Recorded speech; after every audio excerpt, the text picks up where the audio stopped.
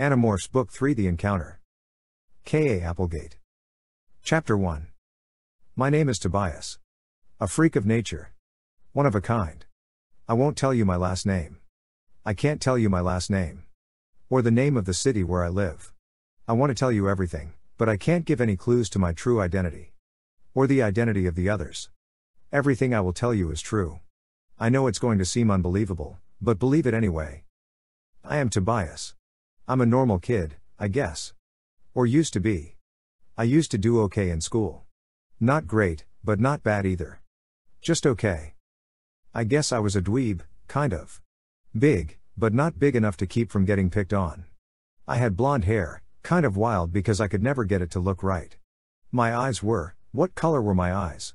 It's only been a few weeks, and already I'm forgetting things about being human. I guess it doesn't matter, anyway. My eyes now are golden brown. I have eyes that look fierce and angry all the time. I'm not always fierce or angry, but I look that way. One afternoon, I was riding the thermals, the upswelling hot air. I rode them way up into the sky. The bottoms of low clouds, heavy with moisture, scudded just a few feet above me. I looked down and focused my laser-like eyes. My fierce eyes, I could still read, I hadn't forgotten how to do that. I could see the big red and white sign that said, Deal in Dan Hawk's used cars.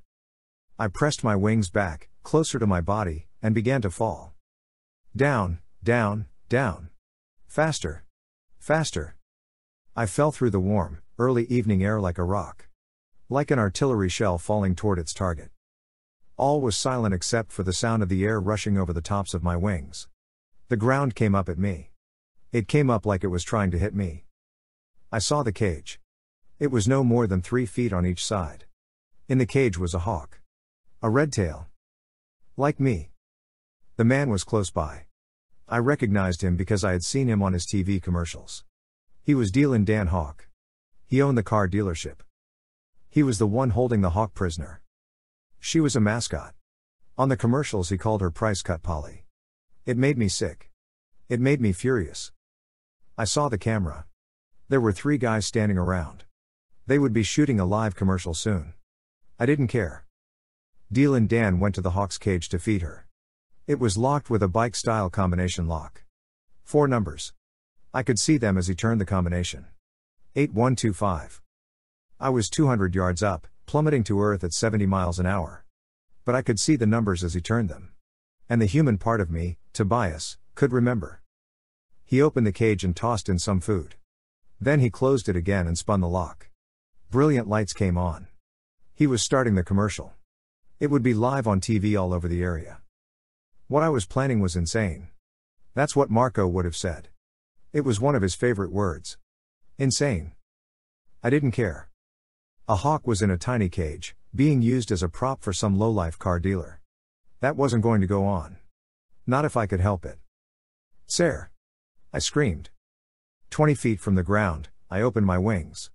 The strain was terrible. I absorbed most of the momentum and used the rest for speed. I shot across the parked cars to the cage. I landed on the bars and grabbed on with my talons. I used the hook of my deadly sharp beak to click the first number into place. Hey! What the? Someone yelled. The bright TV light focused right on me. Well, ladies and gentlemen in TV land, Dealin' Dan yapped in surprise, I guess we have a bird trying to break into our Price Cut Polly's cage. Boys, you better shoo him away. Yeah, right. Shoo me, I thought. I clicked the second number. There were people coming for me. I saw a mechanic swinging a long steel wrench. But I wasn't going to leave without freeing this bird. Hawks do not belong in cages. Hawks belong in the sky. But they were all around me. Get him, Earl. Hit the thing. Look out for that beak of his. Maybe he's got rabies. Wham! The mechanic swung the wrench. It barely missed my head. I was dead if I didn't get some help. Fast. Rachel? I cried silently with my mind. Rachel? Now would be a good time. Sorry. I missed the first bus. I just got here. Her voice was in my head. We call it thought speak. It's something we can do when we morph. I breathed a sigh of relief. Help was on the way. Wooer. What in the world was, the mechanic cried. I knew what it was. It was Rachel. Pretty, blonde Rachel. Although right at the moment she wasn't pretty, impressive, but not pretty. Boom. Cruunch. Oh. My. Lord, Dealin' Dan gasped. Forget the bird. There's an elephant stomping over the convertibles. I would have smiled. If I'd had a mouth. I finished turning the lock. I yanked open the cage door. The hawk was wary. She was a true hawk, with only a hawk's mind and instincts to guide her. But she did know an open path to the sky when she saw one. Out she came, in a rush of gray and brown and white feathers.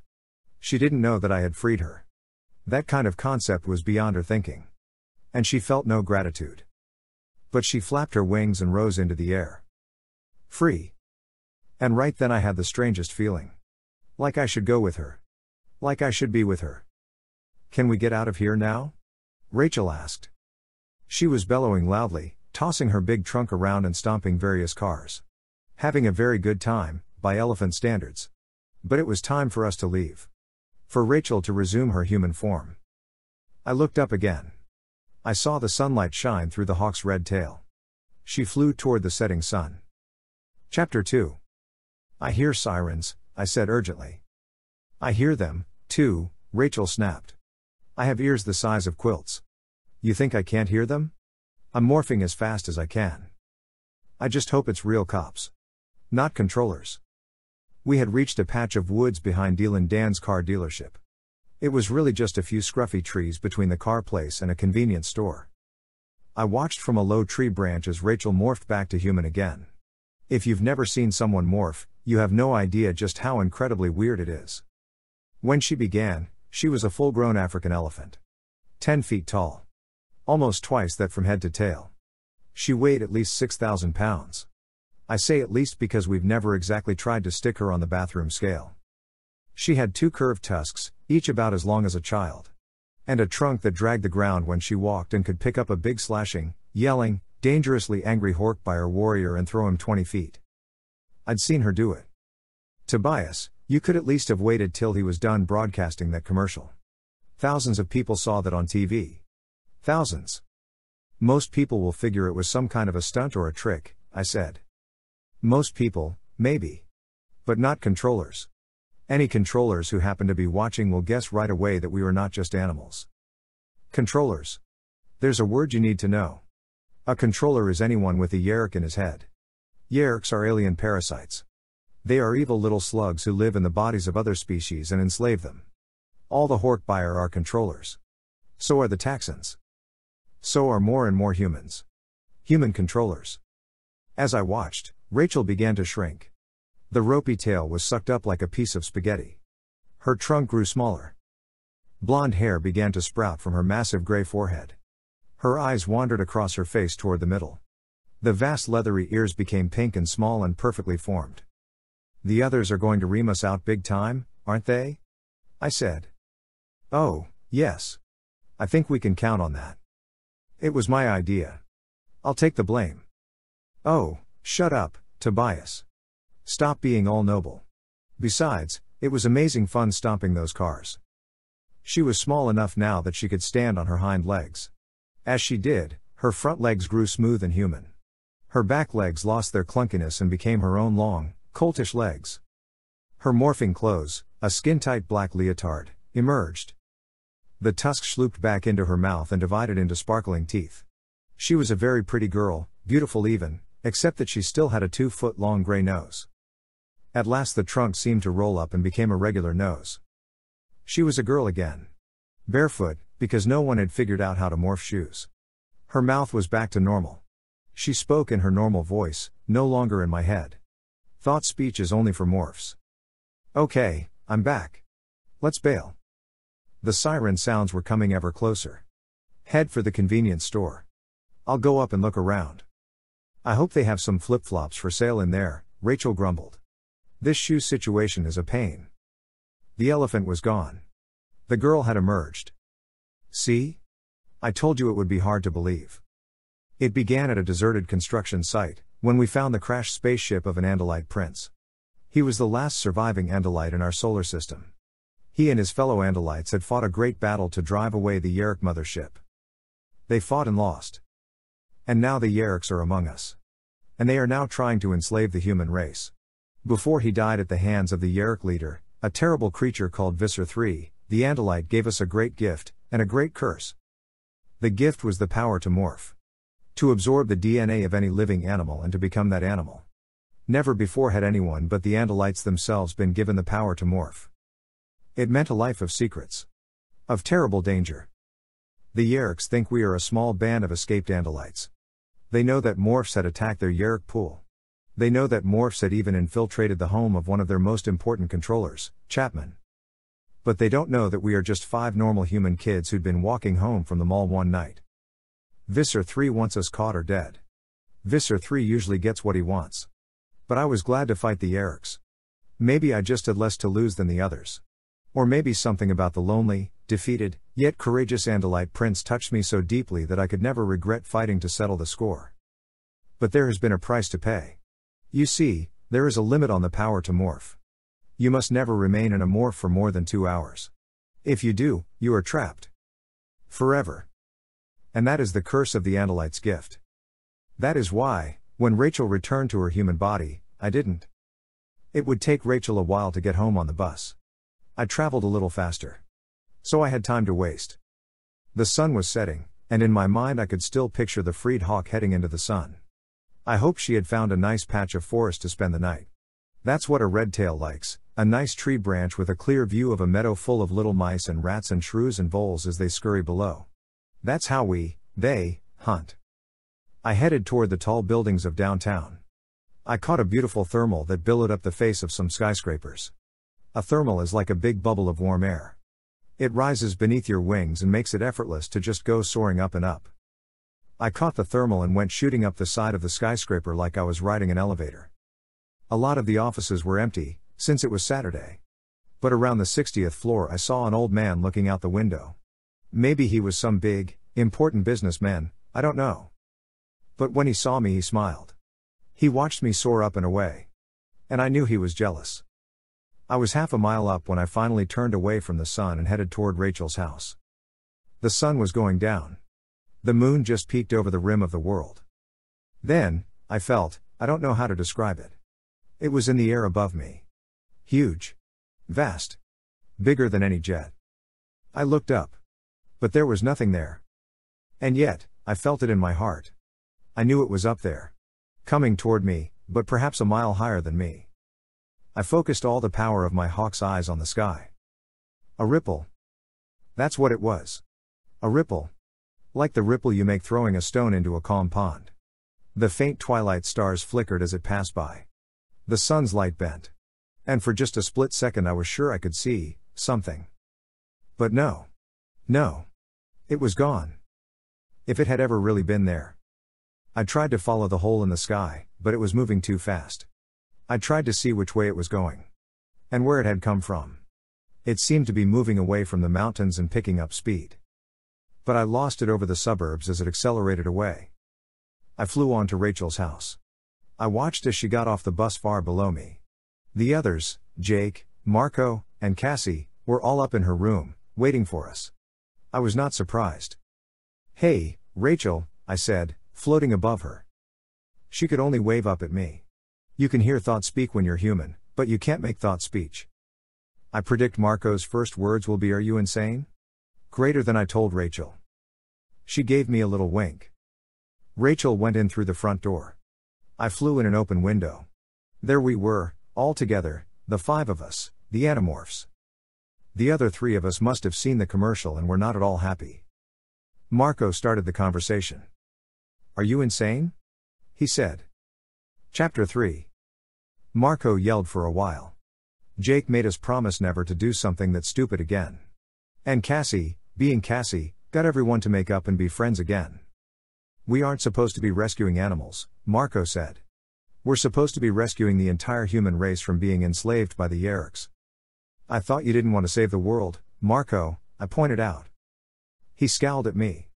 But there's no point in scowling at me. With my face I can outscowl anyone.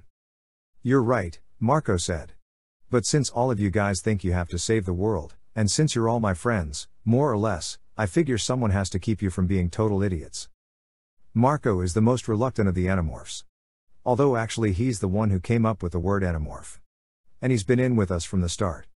Marco just thinks we should look out for ourselves and our own families. Marco and I will probably never be very close. He's a typical smartaleck kind of guy. Always confident. Always has some funny or sarcastic thing to say. He's short, or at least he's not very tall. I guess girls think he's cute because he has this long brown hair and dark eyes. Jake grinned at Marco. So you're the one who has to rescue all of us from being idiots? Boy, if Marco's the sensible one, we're all in serious trouble, Rachel said. Everyone laughed. Jake gave Marco an affectionate punch in the shoulder. Just the same, it's nice of you to want to save us all. It's almost sweet. Marco made a face and grabbed one of Rachel's pillows to throw at Jake. Marco and Jake are absolute opposites, although they've been buds forever. Jake is big. Not football player big, but solid. Jake is one of those people who are natural leaders. If you were ever trapped in a burning building, you would turn to Jake and ask, "What do we do?" And he would have an answer, too. You can tell he and Rachel are cousins. They're both kind of determined people. I have to get going, Cassie said. I have horses to feed and bird cages to clean. Don't say the word cage around Tobias, Marco said. He'll do some guerrilla commando ninja SWAT team hawk from hell attack on the center. And he'll talk Rachel into stomping your house flat. Everyone laughed, because we all knew why Cassie had bird cages. Her father and mother are both veterinarians. Her mom works for the Gardens, which is this huge zoo and amusement park. Her dad runs the Wildlife Rehabilitation Center in the barn on their family farm. The center takes in wild animals that are sick or hurt and cares for them. The cages Cassie had to get home to clean were filled with sparrows with broken wings and eagles who'd been shot and seagulls who'd gotten tangled in trash. Cassie is our expert on animals. She also gets us access to animals to morph. She's a gentle person. She can also morph better than any of us. Everyone stood up and started to go. You coming, Tobias? Jake asked me. No, not right away. I think I'll fly around. It's a nice night. Cool, he said. I'll put some food up in your attic for you in case you get home late. I don't want anything getting at it, though. Can you open one of those Rubbermaid things? I saw the way the others kind of looked away when Jake mentioned the attic. They feel sorry for me. I can get it open, I said. Just be careful. You know, Tom. Tom is Jake's big brother. Tom is one of them. Everyone said good night. I saw Cassie and Jake touch their hands together in a way that could almost have been accidental. Then they were all gone. All but me and Rachel. I don't like thinking of you living in a cold attic, Rachel said. I'm okay, I said. I wondered if I should tell her what I had seen, the darkness within darkness, the hole in the sky. But the truth was, even I didn't know what it was. It would just worry her. And she worried about me too much. Good night, I said. Yeah. Take care of yourself, Tobias. I flew out through her window into the night. Rachel's sad eyes seemed to follow me. I hated the way they all felt sorry for me. All they could see was that I was not what I used to be. All they saw was that I had no home. But they didn't really understand. I hadn't had a real home since my parents died. I was used to being alone. And I had the sky. Chapter 4.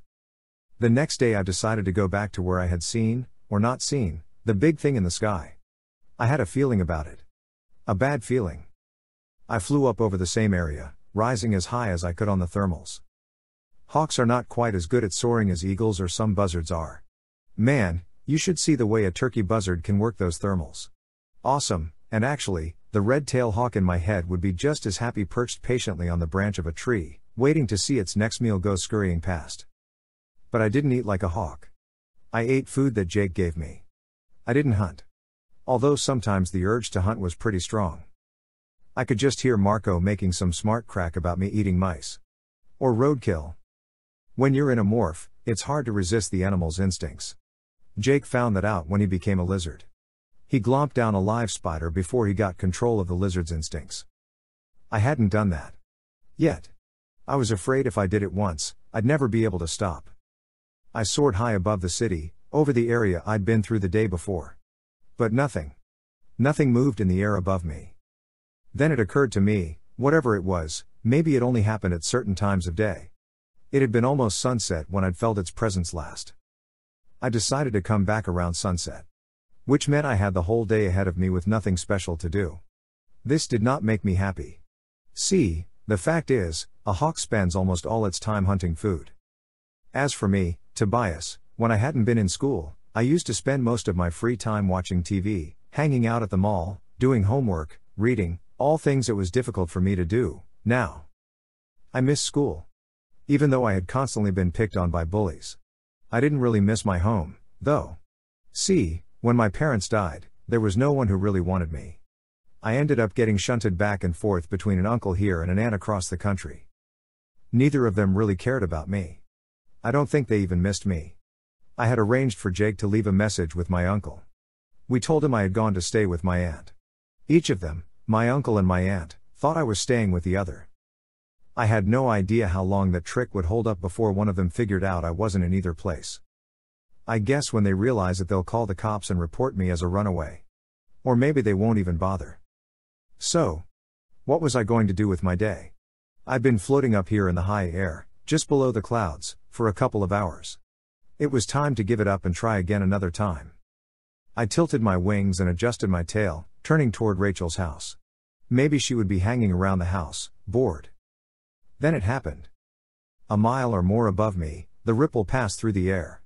An emptiness, a hole where no hole could be. I reacted instantly.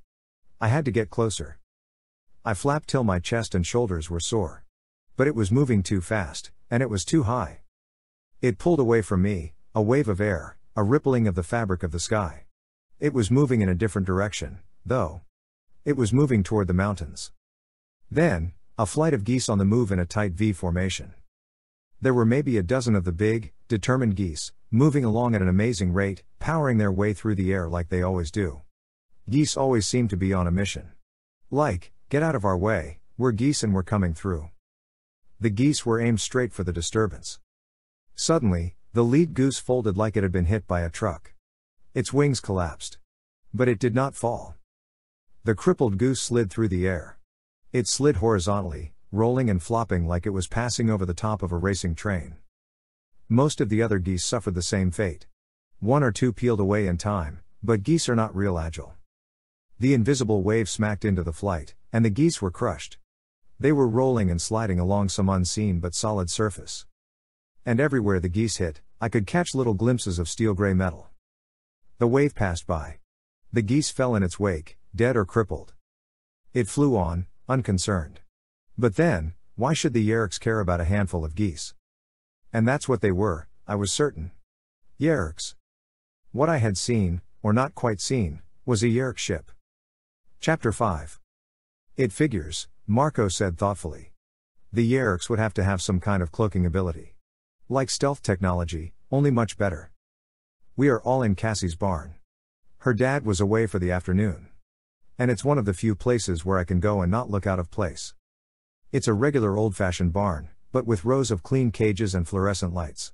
There are partitions keeping the birds away from the horses, and more partitions keeping the raccoons and opossums and the occasional coyote away from the skittish horses. The floor of the barn is usually strewn with hoses and buckets and scattered hay. There are charts on each cage showing the condition of the animal and what treatment it's getting. It's usually a pretty noisy place, what with various birds chirping or cooing, horses snuffling, and raccoons fussing with their food. I looked over a little nervously at a pair of wolves, one male, one female. One had been shot. The other had eaten poison left out by a farmer. Wolves were new in the area. Wildlife experts had brought some back to the nearby forest. Wolves make hawks a little edgy. We were always able to see Yerk ships, Rachel pointed out. We saw the bug fighters and the blade ship. She was leaning against a cage that housed an injured mourning dove. The dove was watching me suspiciously. Yeah, but every Yerk ship we've ever dealt with has been either on the ground or about to land, Jake said. Maybe the cloaking ability doesn't work when they get close to land. But if you think about it, Marco is right. They would have to be able to avoid being picked up by radar. Maybe they also have the ability to avoid being seen. It was a Yerk ship, I said flatly. How can you be so sure? Cassie asked. She was working as we talked, cleaning an empty cage with a brush and a bucket of sudsy water. It just was, I said stubbornly. I just got this feeling from it. Also, it seemed huge. Far bigger than even the biggest jet. This was huge. More like a real ship, you know, like an ocean liner. The question is, what do we do about it? Jake asked. Of course, I knew he'd already made up his mind to do something. But Jake doesn't like to act like the one in charge, even though that's how I think of him. He lets everyone have their say first. I want to find out what it's doing, I said. The first time, I had the feeling it was heading away from the mountains. The second time, it was doing just the opposite. It was flying too low to make it over the mountains. So I'm guessing it was doing something in the mountains. Rachel nodded. That makes sense. Marco rolled his eyes. The mountains? Have you suburb dwellers ever been to the mountains? We're talking about a large area. No matter how big this ship is, it could hide in 1,000 places in the mountains. Then we'd better start looking right away, Rachel said brightly. Jake looked at Cassie. Cass? What do you think? Cassie shrugged. I halfway feel like we've done enough. You know? We attacked the Yerrick pool. We barely got out alive. We infiltrated Chapman's house and Rachel was captured. Again, we barely got out alive. I guess the question is, how many risks are we going to take? How many more times are we going to barely escape? I could see that Marco was surprised. Suddenly it sounded like Cassie was on his side. Exactly. Exactly. Just what I've been saying. Why is it our job to get killed? But then Cassie went and blew it all for him. I mean, as far as I'm concerned, I can't just do nothing while people are enslaved by the Yerricks, Cassie said. Maybe it's just me, she shrugged. The thing is, I have these powers. She shrugged again. I can't just do nothing. Look, these aren't people we know, Marco argued. They aren't my friends. Or my family. He shot a guilty look at Jake. And we did everything we could for Tom. So why should I get killed for strangers? We can't stay lucky forever. Don't you people understand that? Sooner or later, we'll slip up. Sooner or later we'll be standing around here crying because Jake or Rachel or Cassie or Tobias is gone. You know something? Rachel exploded. I'm tired of trying to talk you into this, Marco. You want out? Fine, you're out. Hey, Rachel, you're not just doing this to help save the human race, Marco yelled back. You get off on the danger. That's why you went with Tobias to free that bird. That wasn't about saving the world. That was about rescuing some stupid bird. Marco realized he'd gone too far. He fell silent. The others all looked guiltily at me. Rachel shot Marco a look of pure anger. As of right now, I said, as of today, only one of us has been hurt. Me. But I'm not going to give up. I'm not anyone's leader. But what I'm going to do is go to the mountains tomorrow morning. What the rest of you do is your business. I'll be with you, Rachel said instantly. Cassie nodded. Jake made a wry smile. You say you're not a leader, but I'll go with you. Marco shook his head. No, he said. Your choice, Rachel said. That's not what I meant, Marco said angrily. I meant no, not in the morning. Tomorrow's a school day. If all of us skip school on the same day and later there's some trouble with the Yerricks, don't you think Chapman might put 2 and 2 together? Jake raised an eyebrow. Marco's right. After school. He looked at the others and nodded. It bothered me that Marco was right. But he was. Marco might be a pain in the butt. But he's a very smart guy. It worried me a little. It made me wonder. Was he right about other things as well? How many risks could we take before we lost? How long till the 5 of us were 4? Or 2? Or none? Chapter 6. Jake had a peregrine falcon morph we'd used before. Marco and Cassie had morphed ospreys. Rachel had been a bald eagle. So we all should have been able to fly up to the mountains. But there are millions of birdwatchers in this country. They're very cool people because they never hurt a bird. They don't hunt. They just get pleasure out of watching birds fly or nest. Birdwatchers would think it was very, very weird if they saw a red-tailed hawk, a bald eagle, a falcon, and 2 ospreys all flying together as if they were on a mission. And some of those gentle birdwatchers might be not so gentle controllers. Birdwatchers. Marco snorted as he tramped over the carpet of pine needles deeper into the woods. We could fly, but no. No, we have to walk. 20 miles, probably. Cassie's farm has a lot of open grass areas, and it borders on a national forest. The national forest goes on forever. It stretches from the edge of town all the way up into the mountains. It's all pines and oaks and elms and birches. Wilderness, really. Thousands of square acres of it. Oh, come on, Marco, Cassie chided gently. It's an opportunity to try out a new morph. Yeah, Jake chided. Instead of being home doing math homework, you get to turn into a wolf. Are you going to tell me you'd rather be doing equations? Let's see, Marco considered. Math? Or becoming a wolf and going off to find aliens? Maybe I should ask the school counselor what she thinks. It's such a common problem. I'm sure she'd have some good advice. Since it wasn't a good idea for us all to travel to the mountains as birds, the others needed a morph that could travel far and fast through woods. And there were the 2 injured wolves in Cassie's barn. Jake stopped, looked around, and announced, "This is good." We were a few hundred yards into the woods. I came to rest on a low branch of a huge oak tree. The hawk in me took note of a squirrel a few branches up. He started chittering and shrieking his little squirrel warning, "Danger! Danger! Hawk! Hawk!" I gave him a look. He twitched, stuck the acorn he was holding into his cheek, and took off at full speed. What I don't get is why I have to be a girl wolf, Marco grumbled. We had 1 male and 1 female, Cassie explained for the 10th time. If 2 of us morphed into the male, we'd have 2 males. 2 male wolves might decide they had to fight for dominance. I could control it, Marco said. Marco, you and Jake already fight for dominance, and you're just ordinary guys, Rachel pointed out. She's right, Cassie said sadly. I'm afraid your primitive male behavior might slow us down. Hey, when I morphed into a gorilla, I handled that gorilla brain okay, didn't I? Marco demanded. Sure, Marco, Rachel said. She batted her eyes. But that was different. You and the gorilla were already so much alike. Cassie and Rachel gave each other discreet high fives. Hugely funny, Marco said. We flipped a coin, fair and square, Jake said. I got to be the male. You're one of the females. Get over it. Let me see that coin again, Marco said suspiciously. Jake just smiled. Let's just do this.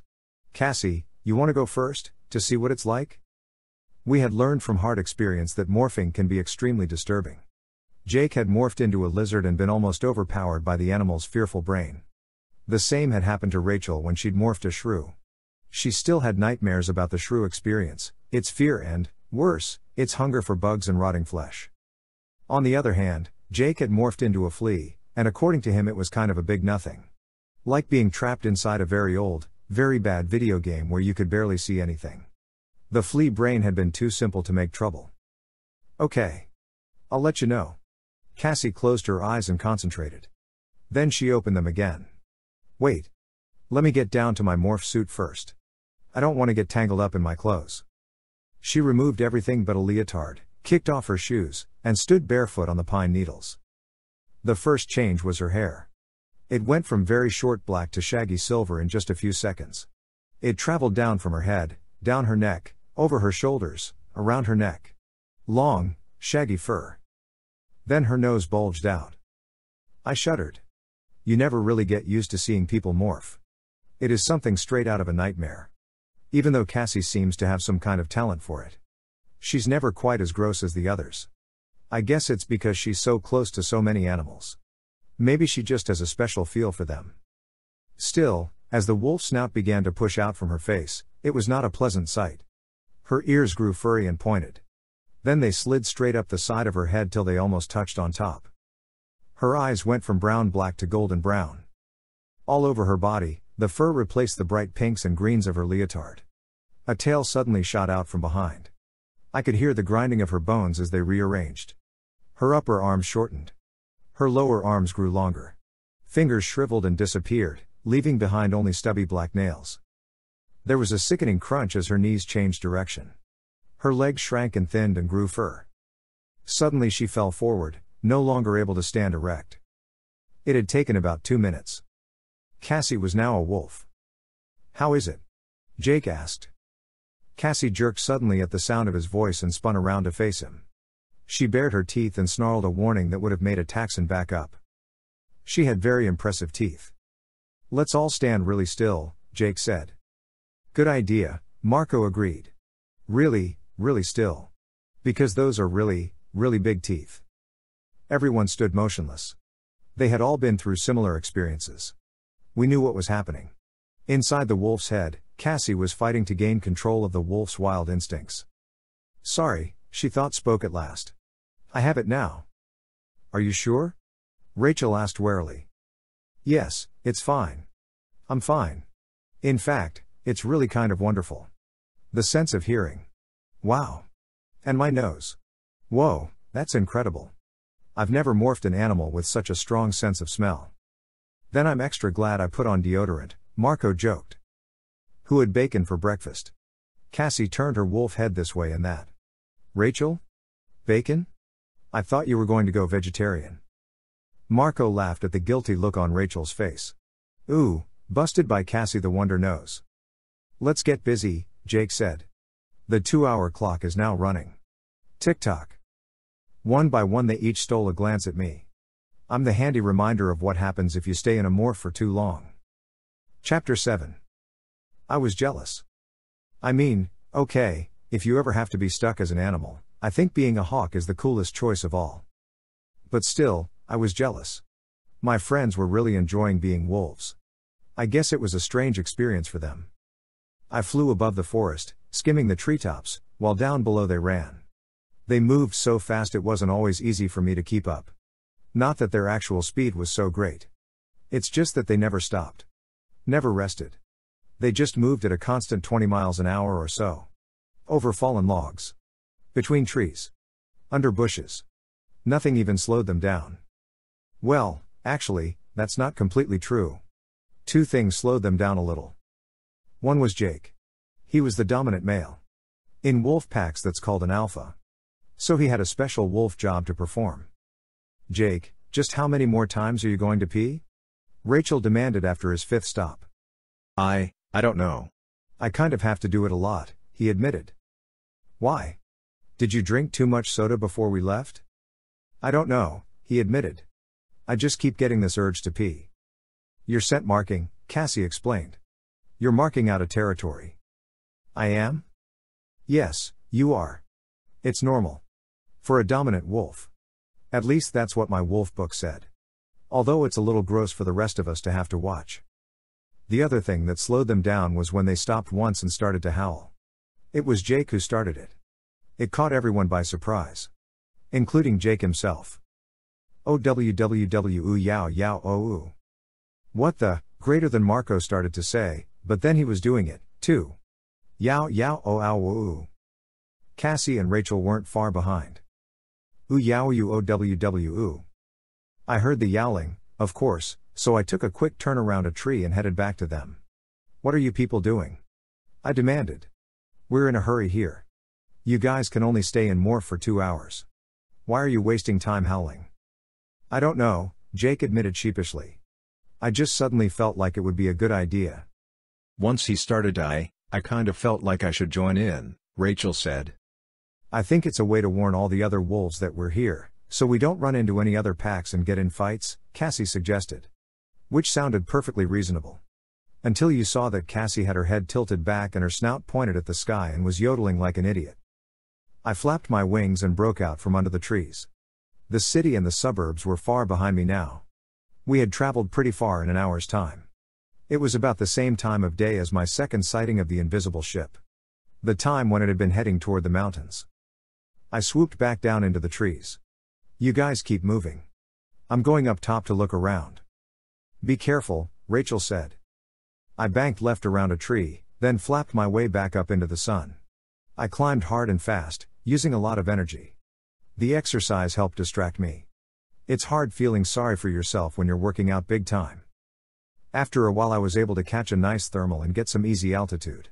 I could still see the little wolf pack, moving like it had a single mind, flowing around the trees, swift and sure. I tried to imagine what it must be like to be a wolf. The amazing sense of smell. The incredible hearing. All that confident power, those ripping teeth, the cool intelligence. Maybe later I would ask Jake or Rachel about it. Then you could ask them what it was like to be human. Maybe they can tell me about that, too, I thought bitterly. Stop it, Tobias, I ordered myself. Stop it. I guess I felt that if I ever started to feel really sorry for myself, I might never stop. I kept a sharp eye out on the sky above, but it was probably still too early for the ship to come. If it even came. There was no reason to think it kept some kind of schedule. Then, down below, I saw something that caught my attention.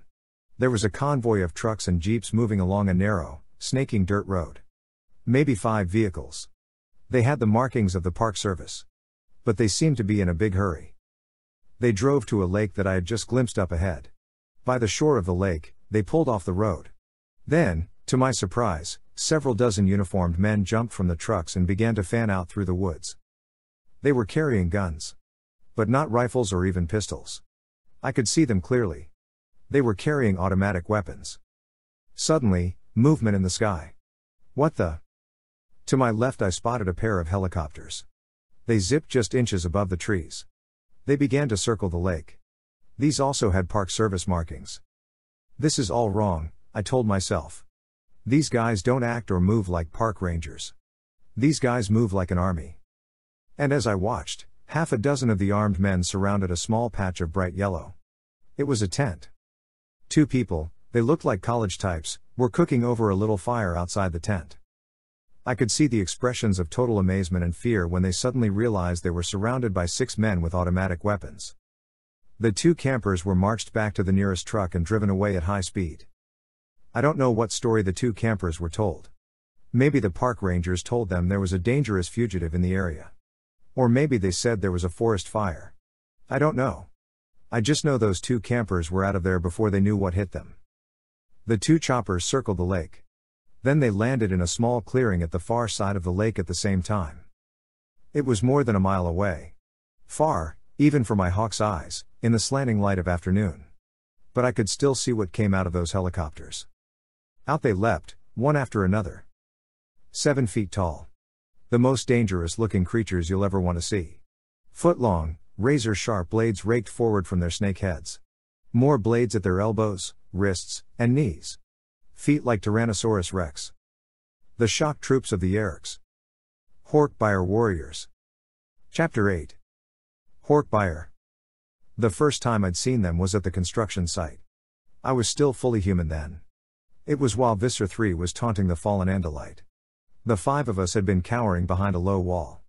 A Hork-Buyer had been within a few feet of us. The Andalite told us they had once been a good people, the Hork-Buyer. That despite their fearsome appearance, they were a gentle race.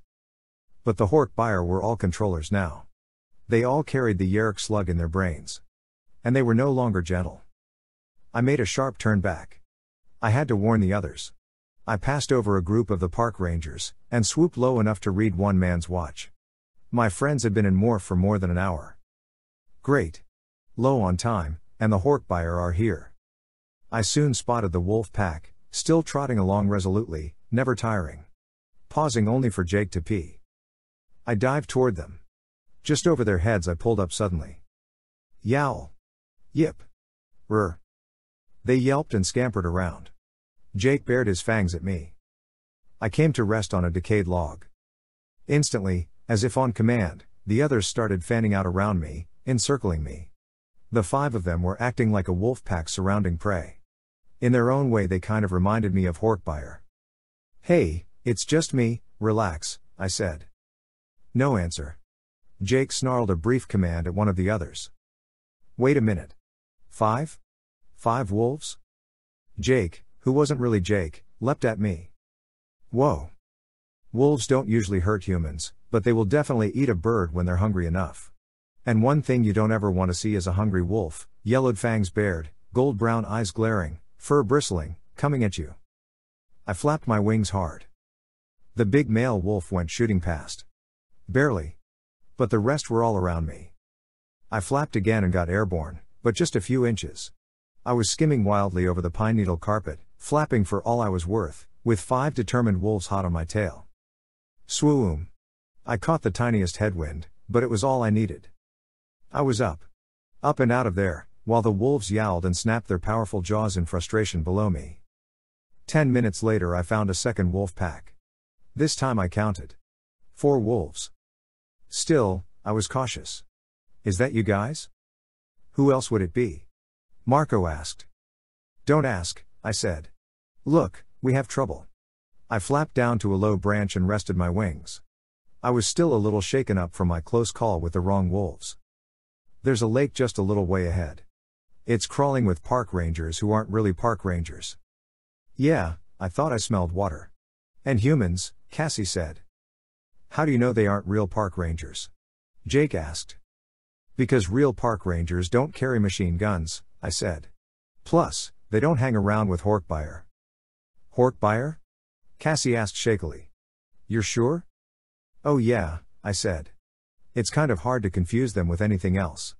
The park rangers are clearing out the area around the lake. They hustled some campers out of there real fast. At gunpoint. Horkbuyer, Marco said with distaste. I really don't like those guys. Rachel asked, this lake, it's in the same direction your big invisible ship was moving? It's in a perfectly straight line, I said. Whatever that ship was, I'd bet anything it was heading for that lake. And judging by the way you say these park ranger controllers and Horkbuyer are acting, it's on its way again, Marco said thoughtfully. I'll tell you one thing, I said. These guys all look like they'd done this many times before. You know what I mean? Like this was a real common routine. They had it down. We don't have a lot of time left in Morph, Jake said. But it would be a shame to miss the chance to find out what this is all about. I say go for it, Rachel said. You always say go for it, Marco muttered. If just once you would say, hey, let's not do this, it would make me so happy. You have about 40 minutes left, I told them. The lake is about 5 minutes away. Okay. Let's go. But in and out fast, Jake warned. Just enough to see what's going on. They took off, with Jake in the lead. Remember, just act like wolves. Yeah, so if anyone sees the three little pigs, don't forget to huff and puff, Marco said. I went airborne again, but this time I stayed close by. Park rangers just ahead, I said. Yeah, I can definitely smell them now, Rachel replied. And hear them, too. Okay, look, wolves would try to steer clear of humans, Cassie advised. So a little slinking would be perfectly normal. They moved in a cautious circle around the phony park rangers. But I could see that the rangers had spotted them. They tensed up, then relaxed when they saw it was just a wolf pack minding its own business. I decided to get some altitude. Unfortunately, since there were no convenient thermals, I had to flap my way up. I was a few thousand yards high, able to see my friends and the lake, when I felt its presence again. I looked up. The invisible wave. The slight ripple in the fabric of the sky. It was there. It was moving slowly overhead. Even more slowly than before. And then, as I watched, it was invisible no more. Chapter 9. Don't act suspicious or freak, I called down to the others. But look up. Oh my God, Rachel gasped. It's huge. Cassie cried. It was huge. But the word huge doesn't really begin to describe it. Have you ever seen a picture of an oil tanker? Or maybe an aircraft carrier? That's what I mean by huge. Compared to this thing, the biggest jumbo jet ever built was a toy. It was shaped like a manta ray. There was a bulging, fat portion in the middle, with swooped, curvy wings, one either side. On top of the wings were huge scoops, like air intakes on a fighter jet, but much bigger. You could suck a fleet of buses in through those scoops.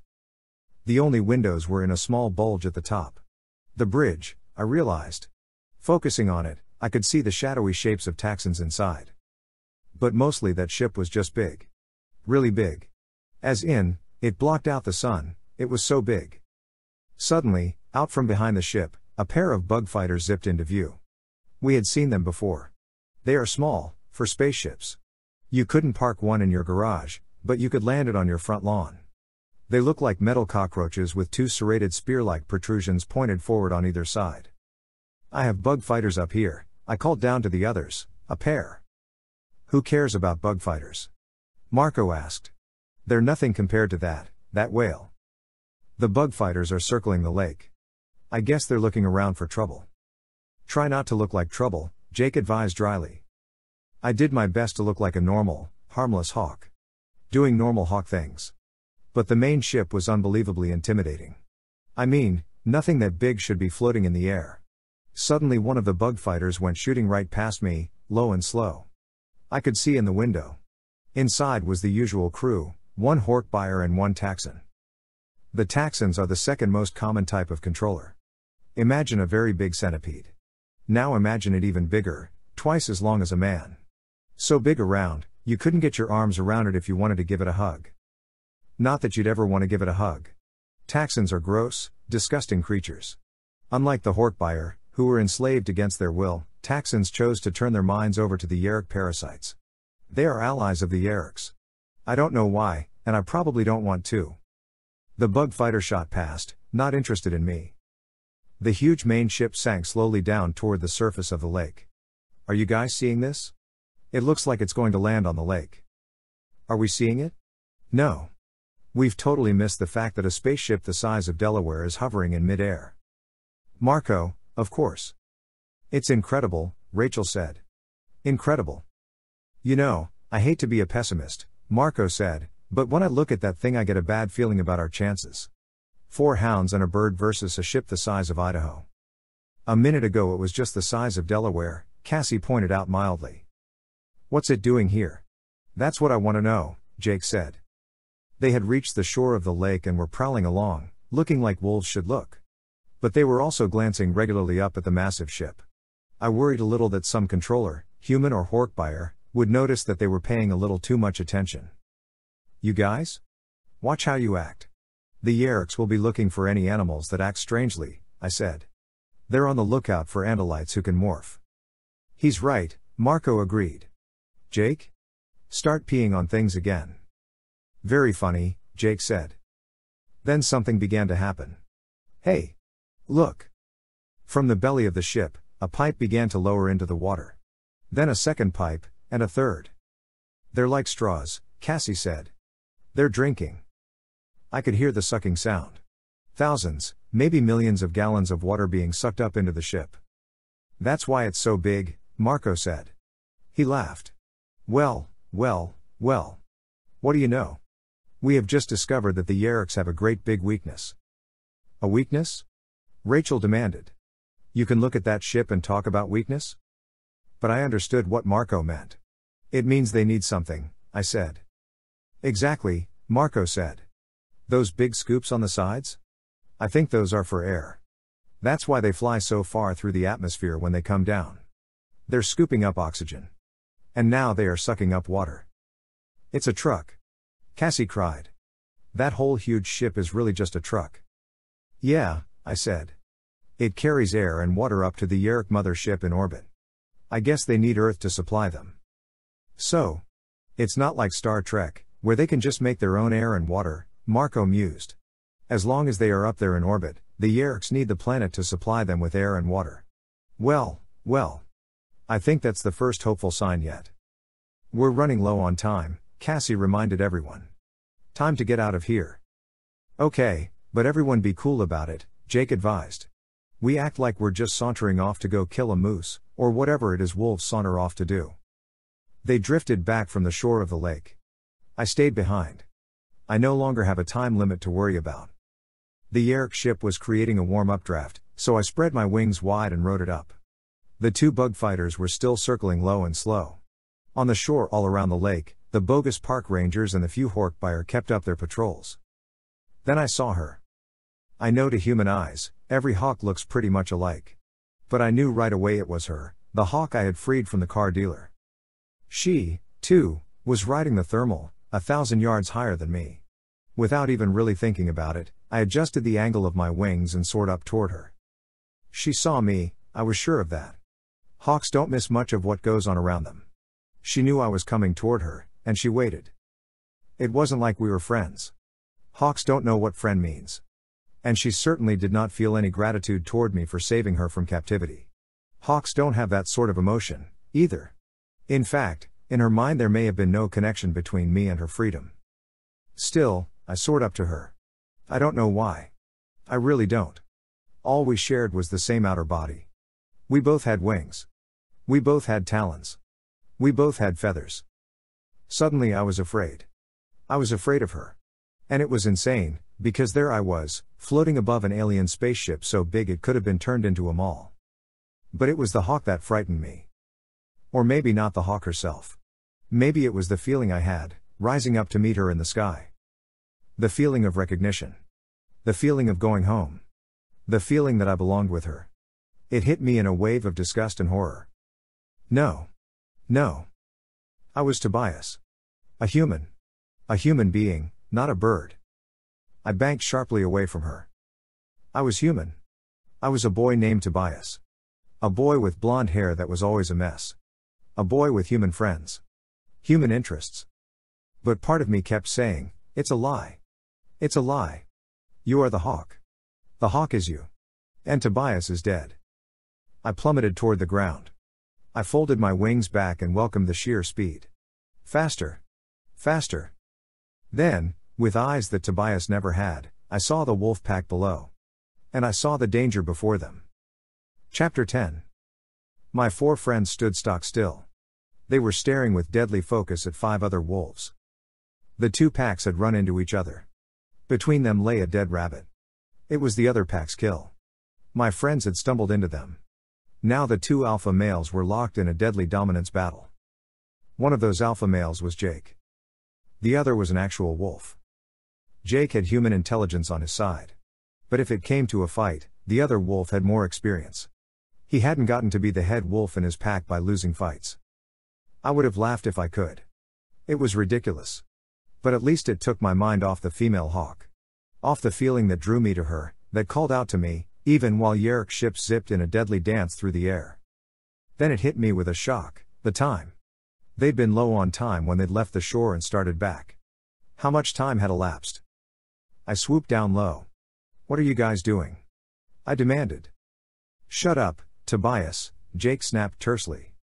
We're in a situation here. Yeah, I can see that. Back away from them. I can't. If I back off, I lose. Lose what? I yelled. You're not a wolf. He's a wolf. Let him be boss wolf. You guys are way low on time. It's not that simple, Cassie said. If Jake looks weak, the other alpha may attack. We screwed up. We're in their territory. And they think we're trying to steal their kill. Suddenly the other big male snarled and took a step forward. Instantly Jake bared his teeth still further and stood his ground. The dead rabbit lay between them, only a few feet from the vicious teeth on either side. This fight's over the rabbit, right? I said. No answer. Everyone was so tense they were quivering.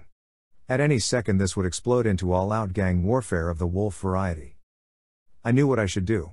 But it went against every instinct in the hawk's brain. And Tobias the human wasn't exactly thrilled, either. I flapped up to gain a little height. I would need the speed.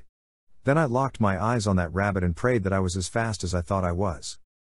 Oh, man. Down I shot. My talons came forward. Sir! I screamed. Zoom. A wolf on each side. A dead rabbit. Thwack. My talons hit the dead animal and snatched at the fur. I flapped once, twice. The rabbit came off the ground. The big wolf lunged. I could feel his teeth rake my tail. I flapped for all I was worth, scooting along the ground, half carrying, half dragging the dead rabbit, with the wolf racing just inches behind me. Tobias! Rachel cried. Get out of here! I yelled. I have to drop this thing. It's too heavy. Fortunately, when he isn't being an idiot wolf, Jake is quick and decisive. Let's go while we can. I dropped the rabbit just as the wolf caught up to me. Snap! Jaws that could kill a moose scissored the air 1/10 of an inch from me. I'm telling you, he was close enough for me to count his molars. I felt the tiniest bit of a breeze. It was enough. I opened my wings and let the breeze lift me up and away. Oh, that was really not fun, I said. Are you okay? I think I lost some tail feathers, I said. Tail feathers grow back. I caught up with the others. They were moving as fast as wolves can move. Time was running short. I didn't know exactly how much time. It was one of the continuing problems of morphing. Even if you could wear a watch, you wouldn't want to. A wolf or a hawk with a watch looks slightly suspicious. I'll see if I can get a time reading, I said. I was tired. Very tired, after the long flight here and not one but 2 close calls involving wolves. The hawk in me just wanted to find a nice branch with a view of an open field and take a rest. But I knew I couldn't. I gained a little altitude, not too much. Just enough to spot one of the park service trucks. The controllers were off somewhere, but there was a clock in the dashboard. I stared at the number in disbelief. It had to be wrong. It had to be. Chapter 11.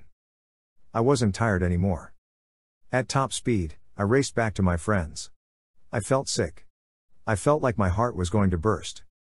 They had missed the deadline. It was too late. Too late, and they would all be trapped. Like me. Forever.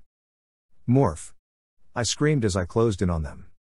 Thought speak is like regular speech. It gets harder to hear the farther away you are. Morph back. Now. Maybe the clock in the truck was off. Maybe 5 minutes one way or the other wouldn't matter. There. I saw them. 4 wolves moving relentlessly toward the distant city. Morph. Now. I screamed as I shot like a bullet over their heads. How much time do we have? Greater than Marco demanded. None. That got them going. I landed, exhausted, on a branch. Cassie was the first to begin the change. Her fur grew short. Her snout flattened into a nose. Long, human legs swelled and burst from the thin dog legs. Her tail sucked back in and disappeared. She was already more than half human by the time the first changes began to appear on the others. Come on, hurry, I urged them. What time is it? Jake demanded. You have about 2 minutes, I said. It was a lie. According to the clock, they were already 7 minutes too late. Too late. And yet Cassie was continuing to emerge from her wolf body. Skin was replacing fur. Her leotard covered her legs. But the others were not so lucky. Ah! I heard Rachel cry in my mind. Her morph was going all wrong. Her human hands appeared at the end of her wolf legs. But nothing else seemed to be changing. I looked, horrified, at Marco. His normal head emerged with startling suddenness from his wolf body. But the rest of him had not changed. He looked down at himself and cried out in terror. Hell owl. Yip-mah. It was an awful sound, half human, half wolf. This was worse than I had feared. I figured they could be trapped as wolves, like I had been trapped as a hawk. But they were emerging as half-human freaks of nature. They were living nightmares. Cassie ran from one to the next. Come on, Jake, concentrate. Focus. Rachel, bear down, girl. Picture yourself human. See yourself like you're looking in the mirror. Fight the fear, Marco. I saw Marco roll his human eyes up and stare at me. His gaze locked on me. It was like he hated me. Or feared me. Both, maybe. I didn't move. If Marco needed me to concentrate, that was fine. But it sent a shiver of disgust through me. I suddenly saw myself as they all must see me, as something frightening. A freak. An accident. A sickening, pitiable creature.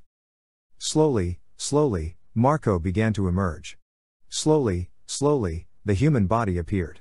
Rachel, too, and Jake. They were winning their battle. That's it, Jake, Cassie urged. She held his hand tight between both of hers. Come back to me, Jake. Come all the way back. I watched Rachel. She still had a small, shrinking tail. Her mouth still protruded. Her blonde hair was still more like gray fur. But she was going to make it. The clock must have been fast. A matter of 5 minutes one way or the other had determined their fates. I was glad they had made it. They were all human again. We did it, Jake gasped weakly. He lay on his back on the pine needles. We made it. That was close, Rachel said. That was way too close. It was so hard. It was like trying to climb up out of a pool of molasses. I'm human again, Marco muttered. Human. Toes. Hands. Arms and shoulders. He checked himself all over. Ha ha. That was close. Cassie exulted. She gave Jake a hug. Then I guess she felt self-conscious, because she ran over and hugged Rachel and Marco. They were all laughing, all giggling with relief. We're okay, Jake sighed. I was happy for them. Really I was. But suddenly I didn't want to be there. Suddenly I desperately didn't want to be there. I felt an awful, gaping black hole open up all around me. I was sick. Sick with the feeling of being trapped. Trapped. Forever. I looked at my talons. They would never be feet again. I looked at my wing. It would never be an arm. It would never again end in a hand. I would never touch anything, anyone, again. I dropped from the branch and opened my wings. Tobias, Jake shouted after me. But I couldn't stay. I flapped like a demon, no longer caring that I was tired. I had to fly. I had to get away. Tobias, no. Come back, Rachel cried. I caught a blessed breeze and soared up and away, my own silent, voiceless scream echoing in my head. Chapter 12. It was late when I returned to what was now my home. After I was first trapped in my hawk body, Jake had removed an outside panel that led into the attic of his house. I flew in through the opening. It was a typical attic. There were some dusty old cardboard boxes full of Jake and Tom's old baby clothes. There were open boxes of Christmas lights and decorations. There was a chest of drawers with a top that had been scarred by something or other. Jake had opened one of the drawers in the chest and packed it with an old blanket. It was nice of him. Jake has always been a decent guy. In the old days he used to protect me from the punks at school who liked to beat me up. The old days. When I still went to school. How long ago had it been? A few weeks? A month? Not even. There was a Rubbermaid dish in a corner where no one was likely to see it. I was hungry. I clutched the dish with my left talon and pried the lid off with my hooked beak. Meat and potatoes and green beans. The meat was hamburger. I don't know how he arranged to get the food. His mom probably thought he was sneaking scraps to his dog, Homer. I hadn't told him yet, but I couldn't eat the vegetables or the potatoes. My system couldn't deal with much except meat. I, the hawk, was a predator. In the wild, hawks live on rat and squirrel and rabbit. I ate some of the hamburger. It was cold. It was dead. It made me feel bad to be eating it, but it filled me up. But it wasn't dead meat that I wanted. I wanted live meat. I wanted living, breathing, scurrying prey. I wanted to swoop down on it and grab it with my razor talons and tear into it. That's what I wanted. What the hawk wanted. And when it came to food, it was hard to deny the hawk brain in my head. The hunger I felt was the hunger of the hawk. I flopped and hopped up into my drawer. But it was soft. And what my hawk body wanted was not the warmth and comfort of the blanket. Hawks make nests of sticks. Hawks spend their nights on a friendly branch, feeling the breeze, hearing the nervous chittering of prey, watching the owls hunt. I hopped up out of the drawer. I couldn't stay there. I was so tired I was past being able to rest. I was restless. I flew back out into the night. Hawks are not usually nocturnal. The night belongs to other hunters. But I wasn't ready to rest. I flew aimlessly for a while, but I knew in my heart where I was going. Rachel's bedroom light was still on. I fluttered down and landed on a birdhouse she had deliberately nailed out there for me to land on when I came over. I rustled my wings softly against the glass. I scratched with one talon. Rachel? A moment later the window slid up. She was there, wearing a bathrobe and fuzzy slippers. Hi, she said. I was worried about you. Why? I asked. But I knew the answer. We weren't very sensitive this afternoon, she said. She spoke in a whisper. We couldn't let her mother or one of her little sisters overhear her having a one-sided conversation with no one. Don't be silly, I said. You guys barely escaped being, you know. Come inside. I have my bedroom door locked. I hopped in through the window and fluttered over to her dresser. Suddenly I realized something was behind me. I turned my head around. It was a mirror. I was looking at myself. I had a reddish tail of long straight feathers. The rest of my back was mottled dark brown. I had big shoulders that looked kind of hunched, like I was a football lineman ready for the snap. My head was streamlined. My brown eyes were fierce as I stared over the deadly weapon of my beak. I turned my head forward, looking away from my reflection. I don't know what's happening to me, Rachel. What do you mean, Tobias? I wish I could have smiled. She looked so worried. I wish I could have smiled, just a little, to make her feel better. Rachel. I think I'm losing myself. What, how do you mean? She asked. She bit her lip and tried not to let me see. But of course, hawk eyes miss nothing. Today the hawk we freed, she was there. At the lake. I wanted to go with her. I felt like I belonged with her. You belong with us, Rachel said firmly. You are a human being, Tobias. How can you be so sure? I asked her. Because what counts is what is in your head and in your heart, she said with sudden passion. A person isn't his body. A person isn't what's on the outside. Rachel, I don't even remember what I looked like. I could see that she wanted to cry. But Rachel is a person with strength that runs all the way through her. Maybe that's why I came to see her. I needed someone to be sure. I wanted someone to let me borrow a little of their strength. She went over to her nightstand and opened the drawer. She rummaged for a minute, then came back to me. She was holding a small photograph. She turned it so I could see. It was me. The me I used to be. I didn't know you had a picture of me, I said. She nodded. It's not a great picture. In real life you look better. In real life, I echoed. Tobias, someday the Andalites will return. If they don't, we're all lost, all the human race. If they do come back, I know they'll have some way to return you to your own body. I wish I was sure, I said. I am sure, she said. She put every ounce of faith into those 3 words. She wanted me to believe. But I could see the tears that were threatening to well up in her eyes as she lied. Like I said, hawks don't miss much. Chapter 13. Talking to Rachel helped. A little, anyway. I spent the night in my little drawer in Jake's attic.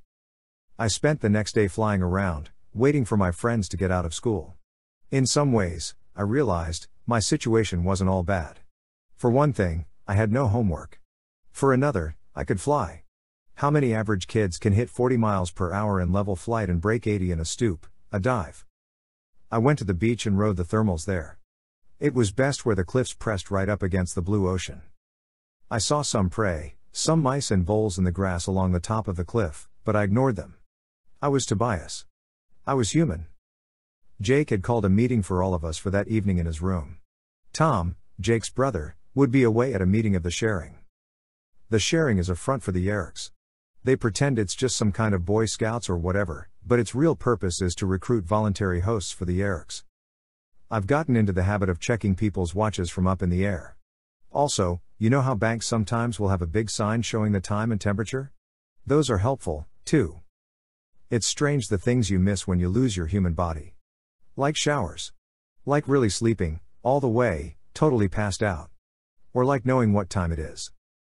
In the afternoon I flew back to the school. I drifted around overhead till it let out. Then I waited till I saw Jake, Rachel, Cassie, and Marco come out. They came out separately.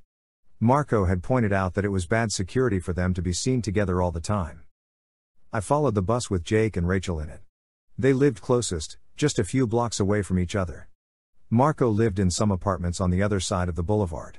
He lived with just his dad, since his mom drowned a few years ago. Cassie had to travel farthest, out to the farm, which was about a mile from the others. For me it was about a 3-minute flight. Like I say, there are some good things about having wings. I guess really it's okay most of the time. Really. I floated on a nice thermal above Jake's house, waiting for him to get home. I saw him get off the bus and go inside. I couldn't see Rachel from where I was because there were trees in the way, but I did see Marco for just a second or two. I concentrated on watching my friends. That way I didn't notice the squirrels in the trees as much. Or the mice that poked their little noses from their holes and sniffed the air. After a while I saw Tom leave Jake's house. Tom looks just like Jake, only he's bigger and has shorter hair. I'd never really known Tom well. But it was during the doomed attempt to rescue him from the Yerk pool that I was trapped. He headed down the street, acting nonchalant. Then, a block away, a car pulled up and opened a door. He jumped in. Off to his meeting of the sharing. After a while, I saw the others start to head for Jake's house. I could identify Rachel easily. She was practicing for her gymnastics as she walked. She would walk along the edges of curbs, pretending they were balance beams. I flew in Jake's window once everyone was there.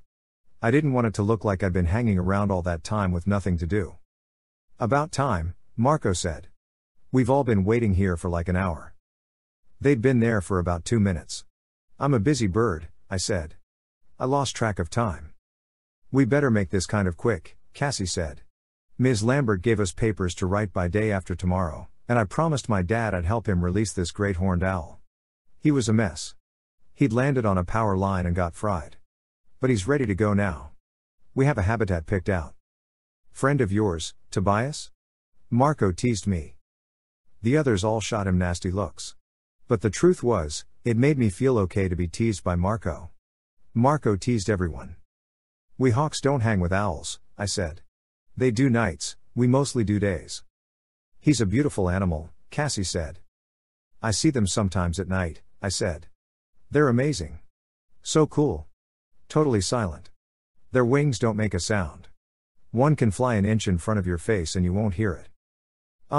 Okay, look, if Cassie has to get going, maybe we better deal with business," Jake said. "Yeah, if you two are done with the bird talk part of the meeting," Marco added. "I have to get going soon, too," Rachel said. She looked a little embarrassed. "My gymnastics class is putting on an exhibition at the mall." "Oh, I'm there," Marco crowed. "No, you are not there," Rachel snapped. "None of you is going near that place. You know how I feel about having to put on stupid exhibitions." Rachel is not one of those people who like to perform in front of a crowd. "We have learned how the Yerks get their air and water," Jake said, trying to get down to business. "And we even know where they do it. And we more or less know when. There ought to be some way for us to use this information. Any ideas?" Rachel shrugged. "We try and find a way to destroy the ship." Marco raised his hand like he was in class. "How about if we, go back to talking about birds?" Rachel ignored him, as she usually did. "Look, we find some way to destroy that ship and maybe the Yerks will run out of air and water. Maybe that will even mean that they have to give up and go home." "Maybe," Cassie said. "Or they may have a dozen more of those ships in different places all over the Earth. We don't know how many ships they have." "This one would be all we need if," Marco began to say. Then I guess he realized he was about to suggest something dangerous. "I mean, nothing." "What?" Jake asked him. "What were you going to say?" Marco looked trapped. He shrugged. "Okay, look, what if that ship didn't get blown up or disintegrated or whatever? What if it was flying over the city and suddenly the cloaking device was turned off?" We were all silent while we thought about that image. Suddenly 1,000,000 people would look up in the sky and see a ship the size of a skyscraper. "People would probably notice it," Jake said. "Oh yeah, they would notice it," Rachel agreed. "Radar would see it, too. 1,000,000 eyewitnesses. The controllers would never be able to cover it up. People would videotape it," I said. "They would take pictures. There would be radar tapes." Jake grinned. "The whole world would see. The entire human race would realize what was happening." He was getting excited now. "And then we could go to the authorities. The controllers wouldn't be able to stop us. We could tell all we know." Rachel's eyes were gleaming. "We could tell them about the sharing. We could turn in Chapman." "And you figure Visser 3 and his pals are just going to sit around and do nothing?" Marco asked. "Like you said, we have no idea how many ships they have. Or how much power." Jake looked a little disappointed. "They don't have enough power to attack Earth openly," I said. "And how do you know that?" Marco asked. "Because they are going to a lot of trouble to keep themselves a big secret. You don't hide if you're tough enough to come out and kick butt in a fair fight." I expected Marco to have some smart comeback. But he just nodded. "Yeah, you're right. This could be our big chance," Rachel said. "Uncloak that ship, so the whole world can see." "I hate to ask this," Marco said with a groan, "but how do you think you're going to do that?" It was Jake who answered. "We'll have to get inside that ship." He winked at Marco. "Want to know how?" Marco shook his head. "Not really." "Through the water pipes. As fish." Marco sighed. "Jake, I just told you I didn't want to know." Chapter 14. Rachel and Cassie took off, heading in different directions. "Have a good show," Cassie called to Rachel. "Yeah, right," Rachel said grumpily. "I'll be there soon," Marco told Rachel. "Don't fall off any balance beams until I get there." Rachel shot Marco one of her "you're a dead man if you mess with me" looks and disappeared, leaving just Marco, Jake, and me. "She really kind of likes me," Marco said, with a wink at Jake and me. Jake commented dryly. "Look, Tobias, if we're going to do this mission, it can't be till the weekend." "Why?" "The timing. We have to morph to travel up there. There are no buses and we can't walk that far in human bodies. Even as wolves, though, it takes time. It took more than an hour last time. It just seemed to me that we might want to get up there in the morning, camp out somewhere hidden, And then be ready by afternoon when the Eriks show up. And this time we may want to travel around that other wolf pack's territory, Marco pointed out. I don't want to get into it with them again. It made sense. I guess you're right. So if you're going to camp early in the day, you need a Saturday. Anyway, it might be a good idea if we had as much information about the area as we can get. Jake gave me a thoughtful look. So I was thinking. Yeah, I interrupted. I'll spy out the situation. I'll look for someplace you can hide. I have a lot of time on my hands. No hands, exactly, but lots of time. Marco and Jake both laughed. I think Marco was surprised that I could make a joke about myself. I saw an intense look in Jake's eyes. He was wondering if I was okay. I'm cool, I thought, spoke privately to him, so Marco couldn't hear. I was just a little weirded out by watching you all struggle to get out of those wolf morphs. He raised an eyebrow and nodded. He had been upset, too. I could imagine. I suspected there had been a lot of nightmares over that mess. Okay, so now what? Marco asked. Do I sneak into the mall without Rachel being able to see me, or do we all sit around and play Doom? I have homework, Jake said. And trust me, Marco, if Rachel sees you at the mall making faces while she's on the balance beam, she will turn into an elephant and stomp you. Marco winced.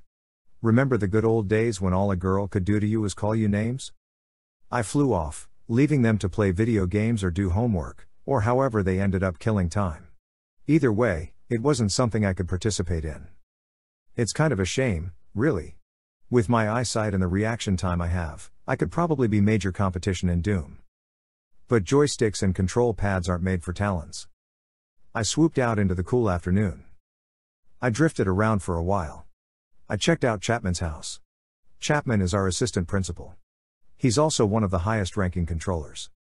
When we first learned Chapman was one of them, he was ordering a Hork buyer to kill any of us who were caught. He told the Hork buyer to save our heads for identification. Not the kind of thing you expect to hear. Even from an assistant principal. But it turned out things were more complicated than we thought. Chapman had joined the Eriks. But he had done it in part to save his daughter, Melissa. Melissa would be at the gymnastics thing with Rachel. At the mall. Remembering the mall made me sad. It was just another one of the places I couldn't go anymore. There was a long list: school, movie theaters, amusement parks. Wait a minute. I could go to the amusement park. And I wouldn't even have to pay admission. The thought made me happy. I don't know why. It wasn't like I could ride the roller coaster. But still, the idea kind of perked me up. I could bust right into the gardens any time I wanted. Come to think of it, I could also watch any football or baseball game I ever wanted to see, too, as long as it was outdoors. And concerts. Whoa. Big stadium concerts, no problem. No tickets needed. That's the way I needed to be thinking. There were millions of things I could do as a bird that I couldn't do as a human. But not right now. I turned and headed toward the mountains. I had a job to do. It was another good thing about being me. I was the ultimate airborne spy. There was a long line of towering clouds running to the mountains. Perfect weather for me. Thermals are what push those clouds up so high. I just let myself get into it. It wasn't a bad life. Not really. I was flying. Back when I was in my old body, I used to look up in the sky and wish I could fly. Now I could.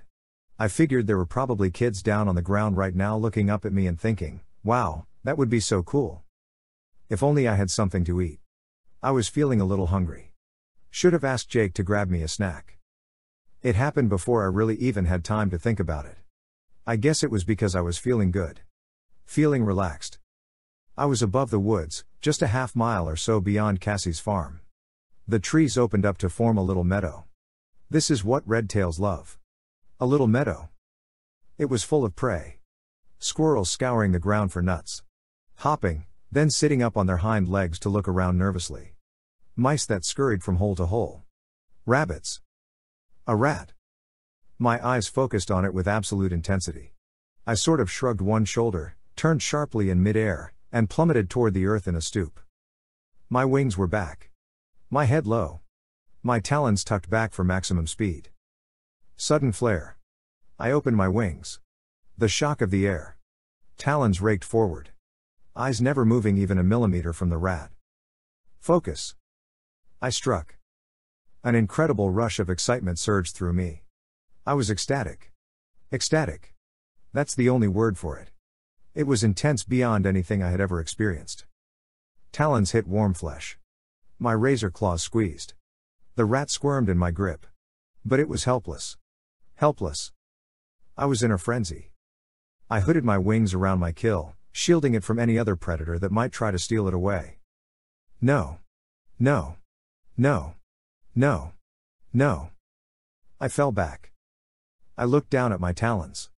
They were red with blood. Rat meat dripped from my beak. In my panic, I forgot what I was. I tried to run away. But I no longer had legs and feet to run with. I had killing talons. Bloody talons. I fell in the dirt. No, I cried voicelessly. But I could still see the dead rat. And I could taste it. And no matter how many times I said no, it would always be yes. Chapter 15. I flew. I flew as fast and as hard as I could. I wanted to go so fast that the memory of killing and eating the rat would be left way behind me. But not even I can fly that fast. Human. I am human. I am Tobias. I don't know why it was Rachel I wanted to see right at that moment. Maybe she was just the closest thing I had to a real friend. Maybe it was the way she had seemed so sure of who and what I was. I needed someone to be sure. Down below I saw the huge, irregular rectangles of the mall. I saw a glass door. People streamed in and out. Rachel. That's where she was. Sir. I screamed in rage and frustration and terror as I stooped. I shot toward the door like I'd shot toward the rat. But I wasn't going to stop. I wasn't going to slow down. I was just going to end this right now. I would hit the glass at full speed and maybe that would awaken me from this nightmare. The speed just kept building. The door rushed up at me. The earth itself was jumping up to hit me. A guy, dark hair, short, stepped to the door. He opened it. Shwoop. I must have been doing 80 as I hurtled through the open door. A second set of doors, but these were open, too. No impact. No awakening. Colors and bright lights all around me. Like a high-speed kaleidoscope. The Gap. Express. The Body Shop. Easy Spirit. Mrs. Fields. Zoom. I was a bullet, blazing inches over the heads of the shoppers. I heard screams. I heard cries of amazement. I didn't care. I wanted to hit something. I wanted to wake up. I wanted to fall to the ground because my wings had disappeared and been replaced by clumsy legs and flailing arms. I wanted to be me again. I am human. I am human. I am Tobias. 9 West. Radio Shack. B. Dalton. Benetton. A world I knew. A world where I belonged. Places I had been. Foods I had eaten. The world of human beings. Zoom. Suddenly, in seconds, I was at the center of the mall. A crowd was standing around in a circle. In the middle of the circle, blue mats were on the floor. Girls in leotards were doing midair flips and graceful backbends. People on the upper level were crowded around the railing to look down. Rachel was on the balance beam.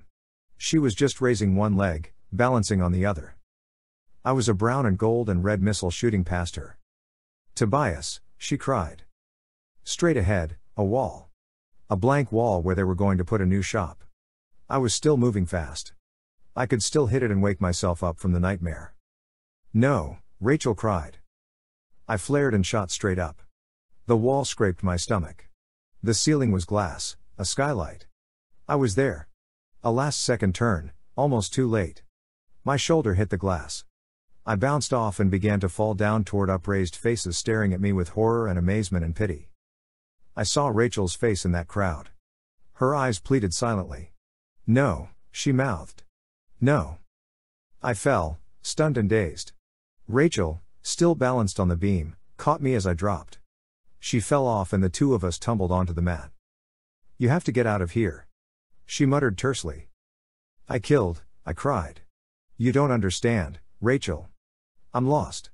I killed. No. As long as you have me and the others, you aren't lost, Tobias. Helping hands were clawing, trying to save Rachel from the crazed, out of control bird. She gave me a heave. Just enough to get me into the air. Anyone watching would have thought she was trying to get me off her. I flapped up, just out of reach of a dozen hands that clawed the air trying to grab me. Someone threw a shopping bag at me. I dodged. But there was no escape. Overhead I saw the skylight. Blue sky. The hawk in my head wanted the sky. It knew safety was up in the high blue. The hawk powered straight up.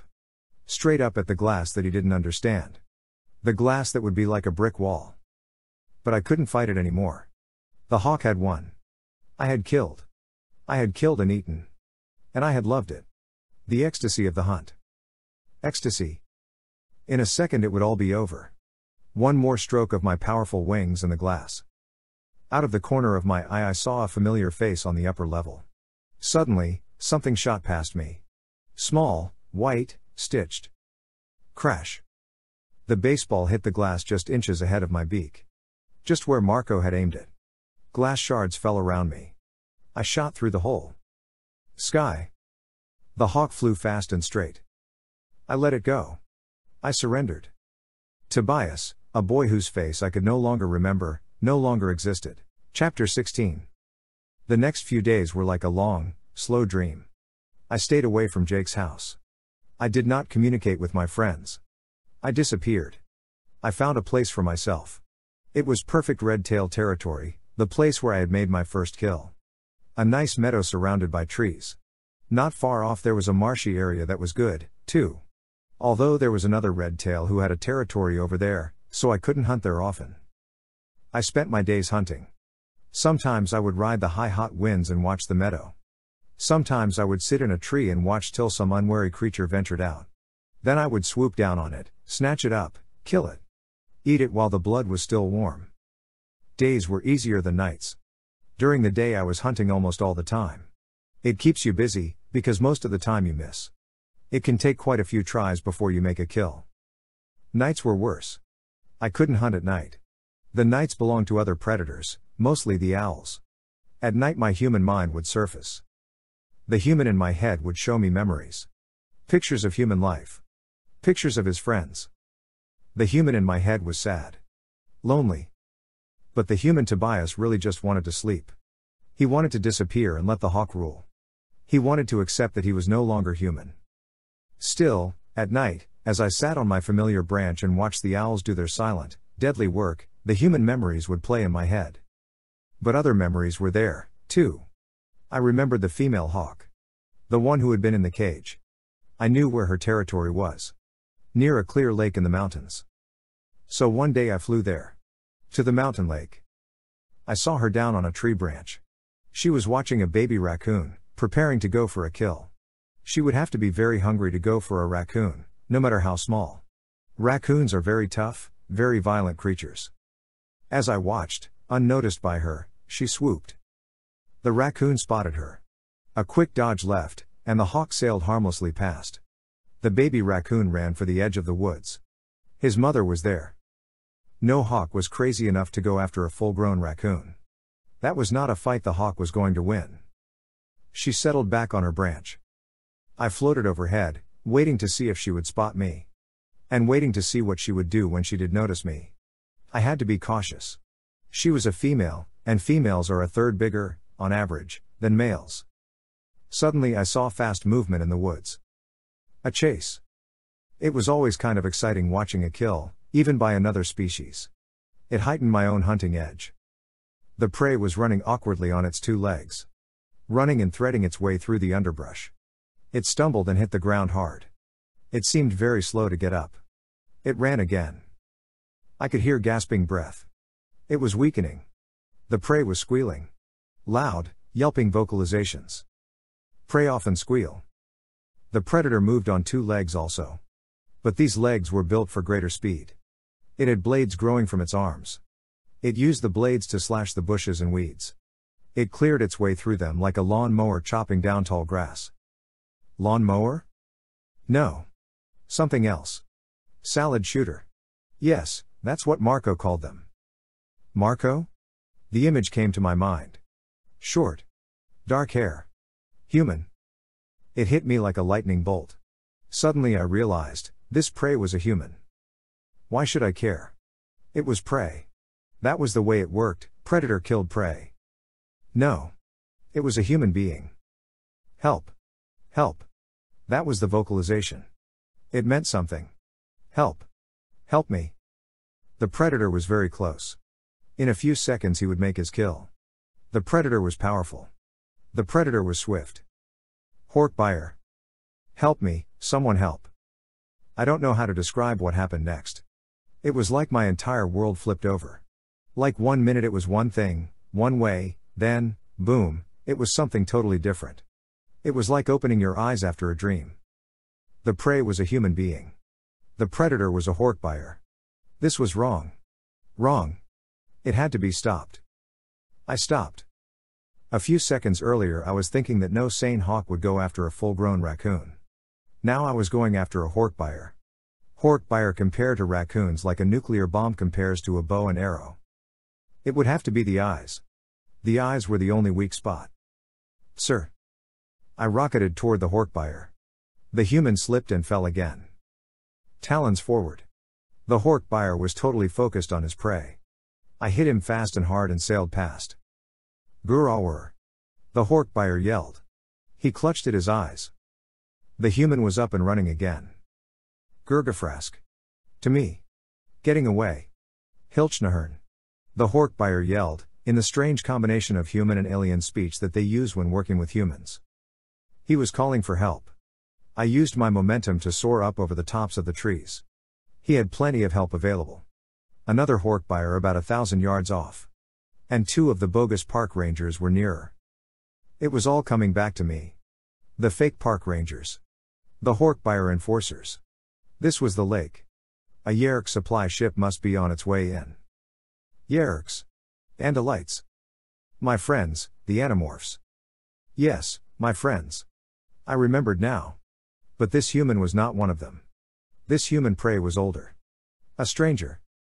The freed hawk was watching me. I could almost feel her drawing me toward her. It was like a magnet. She was my kind. She was like me. But the park rangers were in hot pursuit of the human now. The human was nothing like me. Poor, clumsy ground runner that he was. He was just prey. And yet, for some reason, I couldn't let him be prey. I couldn't. Me. Tobias. Chapter 17. I landed on the perch outside Rachel's window. It was night. But she wasn't asleep. She was reading a book in bed, propped up by several pillows. I fluttered a wing against the glass. Rachel? She started. The book went flying. She jumped up and ran to the window, throwing it open. Tobias? More or less, I said wryly. She started to hug me, to put her arms around me. But then she realized that wasn't possible. Birds aren't exactly made for hugging. Are you okay? We've all been terrified. Cassie said maybe you were killed or something. There are all kinds of things that can happen.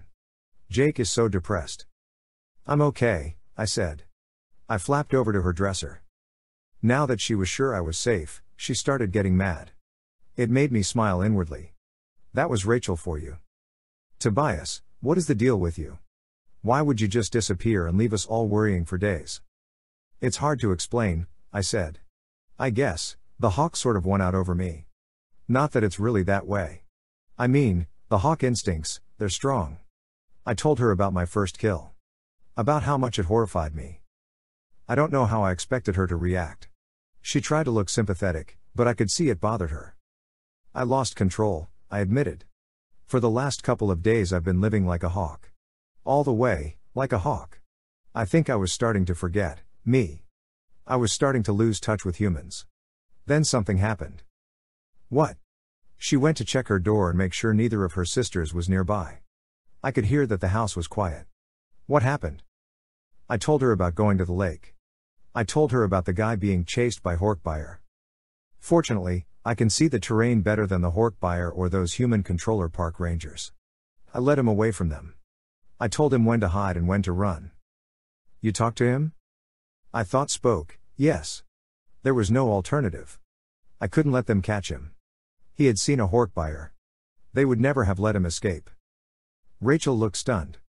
But now he knows about you. And he knows about the hork buyer. What's he going to do?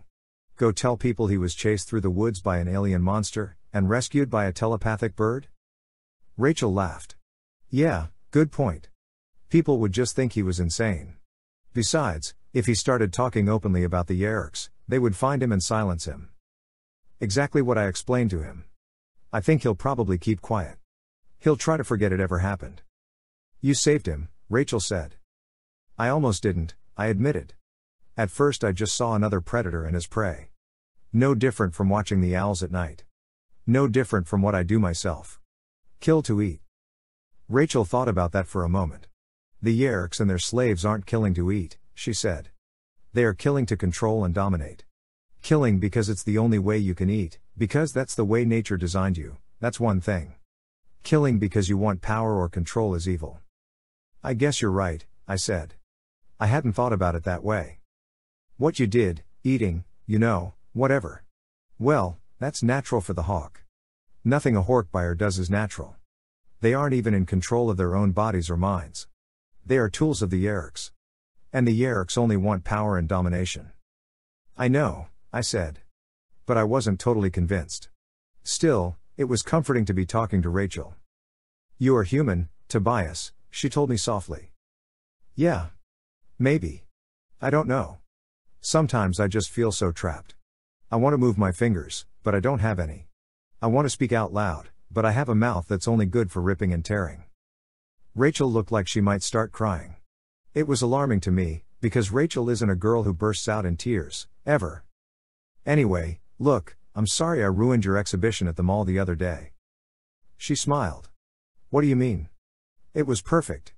I was just starting my routine, and you know how much I hate to have to do public shows like that. You put an end to the whole thing real fast. I laughed silently. I can imagine. I hope no one was hurt by the falling glass. No, everyone was fine. But what were you going to do if Marco had missed with that baseball? You would have hit the glass awfully hard. I didn't know what to say. Rachel came closer and stroked my crest with her hand. It made the hawk in me uncomfortable. But at the same time, it was similar to preening, which is kind of pleasurable. What I told you the other day, Tobias, remember? You're not lost as long as you have Jake and Cassie and me. Even Marco. He came through for you, big time. We're your friends. You're not alone. I think I would have cried then. But hawks can't cry. And someday, the Andalites will come. Someday, I said, trying to sound confident. Well, I better go see Jake. The mission is supposed to begin tomorrow. We don't have to go through with that, Rachel said. Yes, we do, I said. More than ever, I understand that. See, there are human beings all over, trapped in bodies controlled by Yerks. Trapped. Unable to escape. Rachel, I know how they feel. Maybe I can't escape. Maybe I am trapped forever. But if we can free some of those others. Maybe, I don't know. Maybe that's what I need to do to stay human. Chapter 18. The next day, we went ahead with the mission. I flew cover overhead while 4 gray wolves ran beneath me. We timed it so we would arrive in the area very early in the morning, many hours before the Yerks would arrive to hunt intruders. So, let me get this straight, Tobias, Marco said. You're taking us to a bear cave? As in big grizzly bears? And this is a good thing? Not grizzlies, Cassie interrupted. Not in this area. We'd be talking black bears. They're much smaller. Swell. I am totally reassured. Just a small bear cave. The bears are long gone, I said. There are just a few bears around, and this cave is empty. Trust me. I spied it out yesterday. I've seen raccoons and skunks running in and out of there. They wouldn't be doing that if there were bears. Excuse me. Jake? Did Tobias just say skunks? I must have heard wrong, because only an idiot would think hanging out with skunks is a good idea. We're not going to hang out with skunks, Jake said patiently. The skunks don't live there, I said. They just run in there to get away from predators. I didn't have to explain any more. I think everyone guessed how I knew that skunks ran in there to get away from predators. Look, it's close to the lake but I don't think the Yerks know about it, I said. Sorry, but there wasn't a convenient Marriott hotel where I could get you a room for the night. So, that means no room service, either? Marco asked. Well, okay. As long as this cave gets cable. The big game's on ESPN tonight. I was carrying a tiny nylon pouch that Rachel had put together. It was tan in color, so a casual observer wouldn't notice it and wonder why a red-tailed hawk was carrying luggage. In the sack was a small watch. It weighed almost nothing. There were also some fish hooks, fishing line, and a small lighter. Altogether it only weighed about 2 ounces. But it did slow me down a little. We reached the cave with plenty of time to spare on the 2-hour deadline. "Oh, this looks lovely," Marco said, looking at the thorns and a scrub brush around the cave entrance. "I haven't really been inside," I admitted. I landed outside the entrance. The opening to the cave was no more than 2 feet across and about 4 feet high. It was easy for Jake and Rachel, in their wolf morphs, to leap nimbly through. Unless there really was a bear inside, they would scare off whatever might be in there.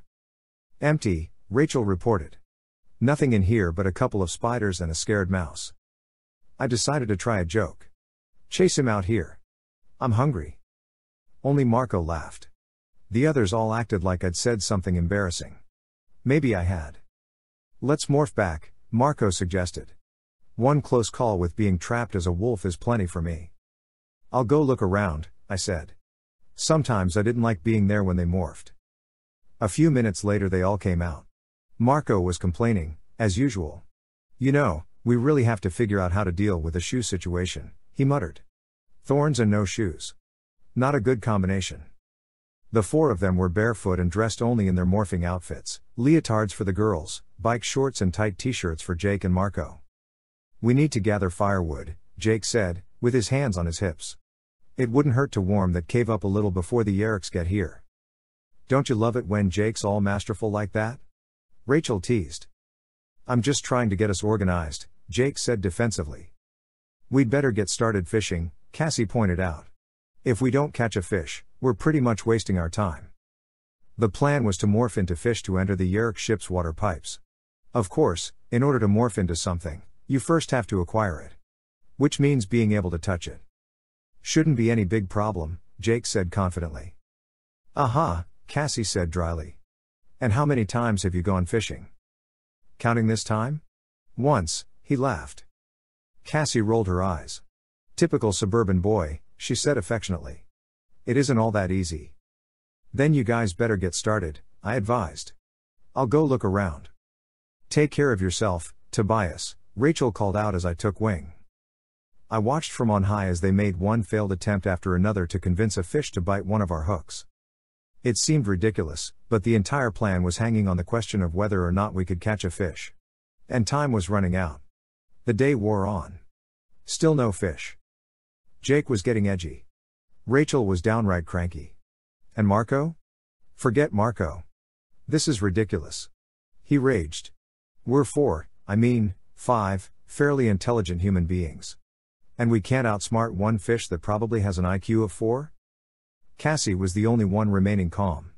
"Fishing is a matter of skill and luck," she said placidly. "A smart fisherman learns not to become frustrated." Jake looked at the little watch we'd brought along. "From what we know, the Yerks will start arriving in an hour to clear the area." Rachel nodded. "Even if we catch a fish now, we won't have time to test the morph." "Maybe we should back off for today," I suggested. "You really ought to test out the fish morph. You guys all know how much trouble a morph can be at first." Jake shook his head firmly. "I don't think so, Tobias. We'd have to wait till we had another day off. Tomorrow's no good because I have stuff with my parents. So does Marco. Which means we'd have to wait a whole week. So we try again next weekend. What's the hurry?" "The hurry is that the Yerks can't keep coming to this same lake forever. Sooner or later the level of the water will start dropping from them taking so much. They must use one lake for a while, then move on to another. It could take forever for us to find where they move to next." It made sense. But that didn't make me feel any better about it. This is the first water animal any of us have morphed. You don't have any idea what it's going to be like. "I know," Jake snapped. "Look, Tobias, I know it's not exactly ideal." "Ha!" Cassie yelped. She yanked at the line she was holding. "I believe we may have a fishy." It took just a few seconds to haul in the fish. "Trout," she said, looking it over as it flopped in the shallow water. The hook was poked through its lip. It was about 10 inches long, not very big. The 4 of them stared blankly at it. "We have to become that?" Marco asked. "It's a fish," Cassie said. What did you expect? Marco shrugged. I don't know. Something more like Jaws. This is just a fish. I mean, we could clean him and eat him with a little lemon juice. Maybe some fries on the side. The others turned and gave him a dirty look. Cassie reached down into the water and took hold of the squirmy gray thing. She concentrated. Her eyes closed halfway. She was acquiring it. The fish DNA was being absorbed into Cassie's body. The gift of the Andalite. The curse of the Andalite, the power to morph. Chapter 19. I don't like this plan, I blurted. Jake looked up at me in surprise. Tobias, you were in on the planning right from the start. Look, don't you guys realize how dangerous this could be? I realize, Marco said. I realize it plenty. But I thought you were the big, gung-ho year killer. Suddenly now you're afraid? I'm not afraid for me, I said. I'll be flying around safely while the four of you go up into that ship. Cassie nodded. It's hard standing by while someone else is risking their life, she said. I understand how you feel. But there have been times when you were the one taking the risks. Look, we don't have time to debate this, Jake said. We have a plan we've all agreed to.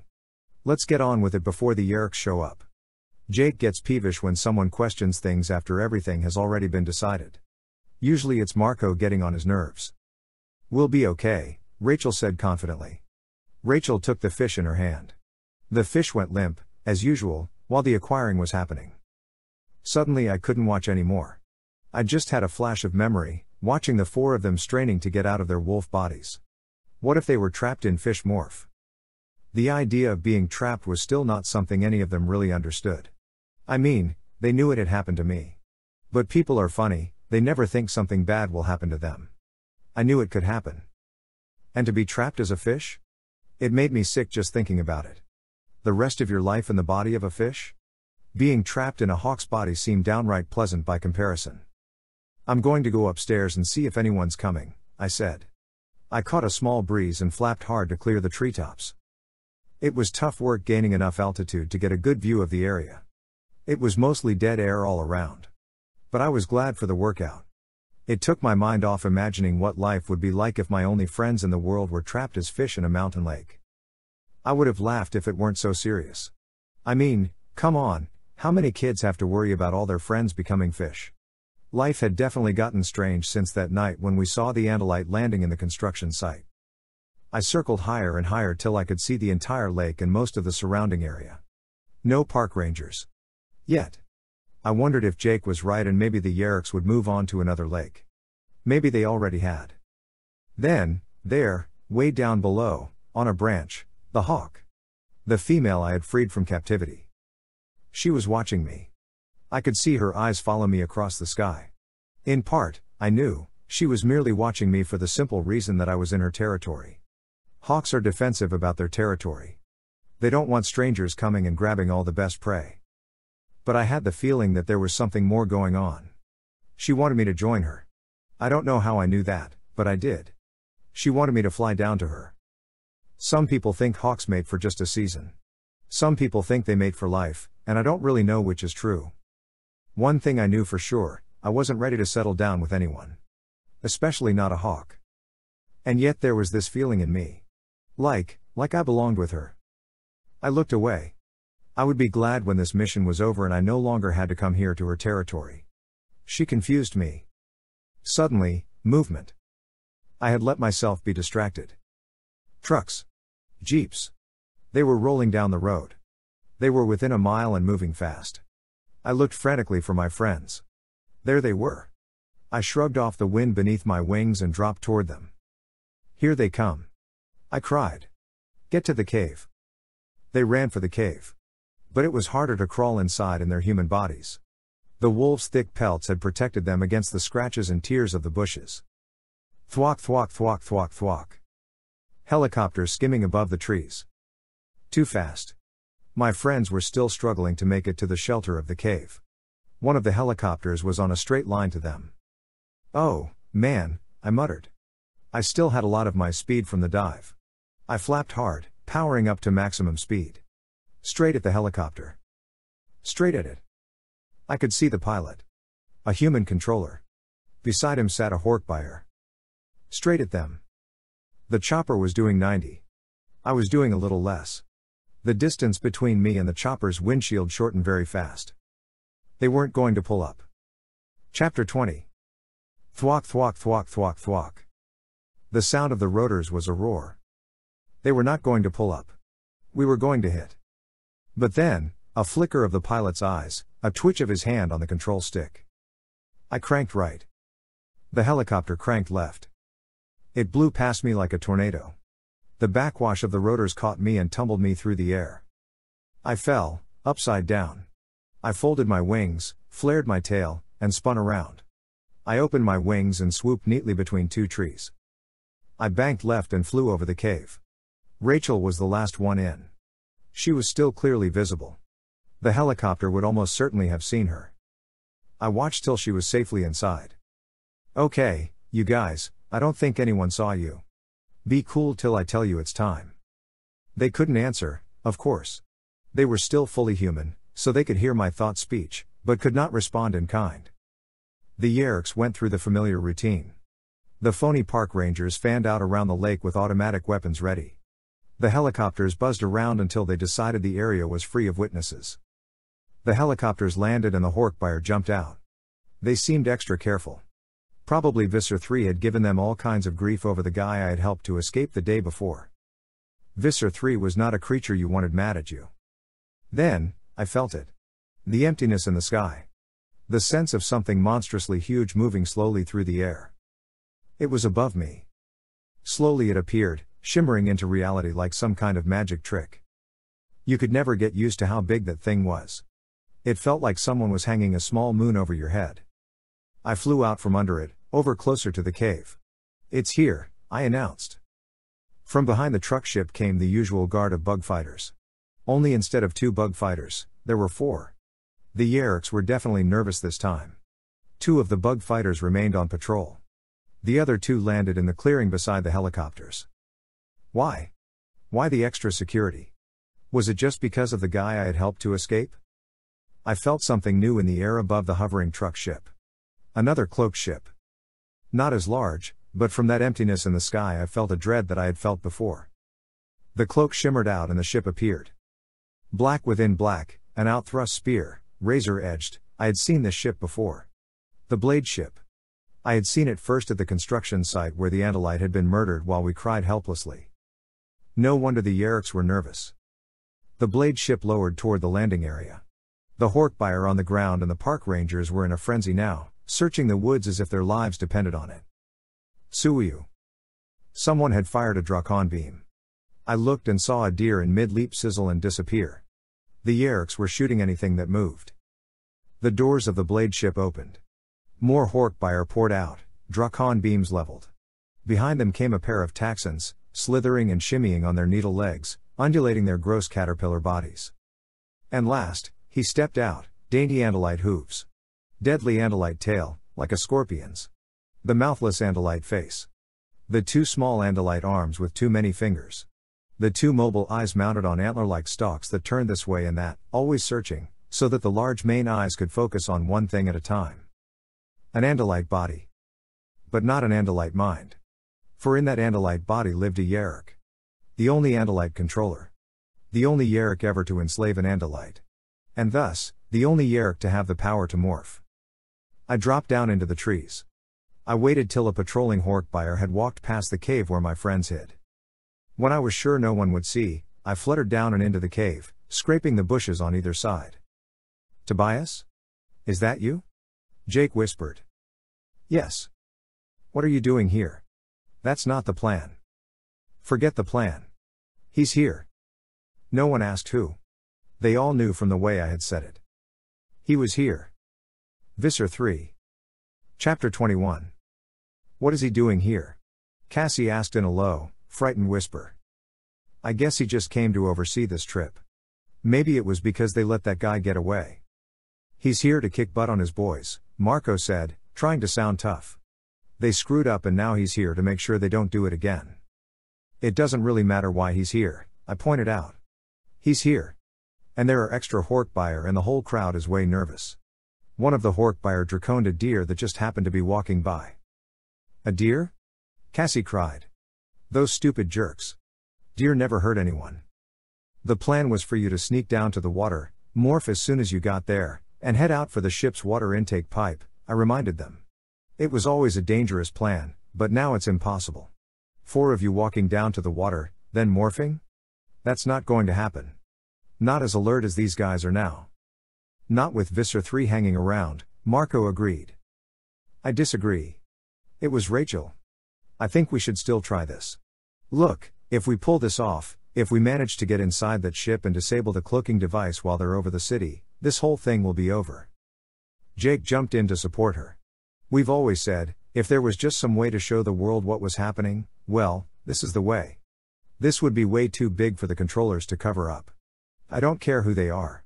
Even if the mayor and the governor and the entire police force were controllers, they couldn't cover up something like this. Jake, you're not listening.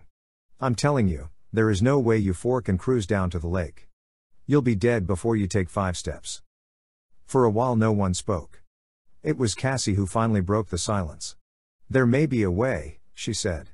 See, a fish can survive out of water for a couple of minutes. And the fish we're morphing is small. She looked at me. Small enough for a red-tailed hawk to carry. Well, that idea got everyone's attention, I can tell you. Excuse me? Marco shrilled. Are you saying you want me to not just morph into a fish, but to morph into a fish out of water and then be carried through the air by a bird? Cassie bit her lip. I'm just saying it could work. It would work, Jake said. He and Rachel exchanged a slightly insane look that said, okay, let's try it. No way, I said. You guys are crazy. No offense, but this raises the danger level way beyond what it was to start with. I know it's dangerous, Jake said. But we may never get a chance this good. Marco whined. I argued. But in the end it was 3 against 2. Besides, Jake was right, we had a chance to seriously mess up the Erics. I have watched Marco morph into a gorilla, Rachel become an elephant and a shrew and a cat, Cassie become a horse, and Jake become a tiger and a flea. Man, was that weird. But this was the first time anyone had tried morphing into an animal that lived in water. Cassie insisted on going first. It was my idea, she pointed out. She did not point out that she was also the best morpher. If you feel like you're suffocating, you have to back out of the morph, Jake told her. He took her hand. Are you listening to me? You have to back out if it gets bad. You can't pass out halfway into a morph. Cassie smiled. I will.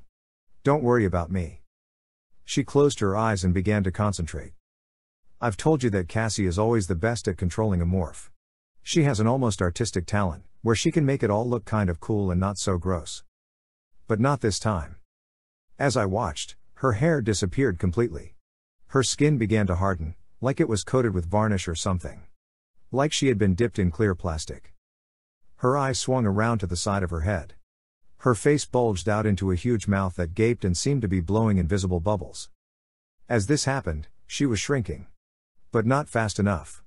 I could still see every nightmare change in her body. The way her legs shriveled up, smaller and smaller, till her legless body fell to the ground. From her lower back her body stretched out, elongated. Ooh, Rachel cried. A tail had just suddenly spurted from Cassie's behind. A fish tail. Now her varnished-looking skin cracked and split into a million scales. Her ears were gone. Her arms were shriveling. She was no more than 2 feet long, lying helpless, a monster, on the floor of the cave. So far I'm fine, she said, but her thought-speech was shaky. Still, breathing, with my lungs. But at that moment, 2 slits appeared in her neck. Gills. Ah! She cried. Cassie, pull out of it, Jake cried in an urgent whisper. No. No. Almost done. Tobias, greater than. I'm ready, I said grimly. She was tiny now. Less than a foot long. All that was left of her human body were 2 very tiny doll hands. They made little fins. Cassie flopped wildly. Her mouth gasped silently. Go, Jake said. I closed careful talons around Cassie's squirming fish body, aimed for the small sliver of sky that I could see through the cave's opening, and flapped my powerful wings. I burst out of the cave into fresh air. Are you okay, Cassie? Fish mind, panicky, water. Water now. Hang in there. You've been through this before. You know how it is when you first go into a morph. You have to get control of the fish's instincts. Water. Water. I can't breathe. I was about 10 feet up, racing for the water's edge. Suddenly, below me, a hork-buyer. He looked up and saw me. A bird with a fish in his talons. I doubted the hork-buyer would realize that red tails don't catch fish. At least I hoped he wouldn't. I swooped down over the water. The huge Yerk ship was just lowering its intake pipes into the water. I dropped behind a stand of trees that hugged the shoreline. Get ready. I warned Cassie. I let her go like one of those old World War II planes dropping its torpedo. She hit the water with a small splash. Are you all right? No answer. Cassie. I said, are you all right? Why yeah, she said at last. I'm here. Are you dealing with the fish okay? Again, no answer. Then, whoa. Cool. I'm underwater. I relaxed. Yes, you sure are underwater, I said with a laugh. I was scared, she admitted. I know this sounds crazy. But I just keep seeing myself. Fried. With a wedge of lemon and some tartar sauce. Chapter 22. Jake was next. He morphed and I flew him over the heads of 2 patrolling park rangers who did not even seem to notice me. Then came Marco. When I exited the cave with him I practically ran into a big hork-buyer. He didn't take any notice of me, either. Cassie's plan was working. Even with all the controllers on maximum alert, it never occurred to them that their enemy might be a bird with a fish in its talons. Back in the cave, it was just Rachel. So far so good, I said. Yeah. I guess so. Are you nervous? I'd have to be crazy not to be nervous. Oh well. Here goes. She started to morph. I'd seen 3 others do it now, so it wasn't a surprise to me. But it was still horrifying to watch a friend, someone you cared about, twist and deform and mutate before your eyes.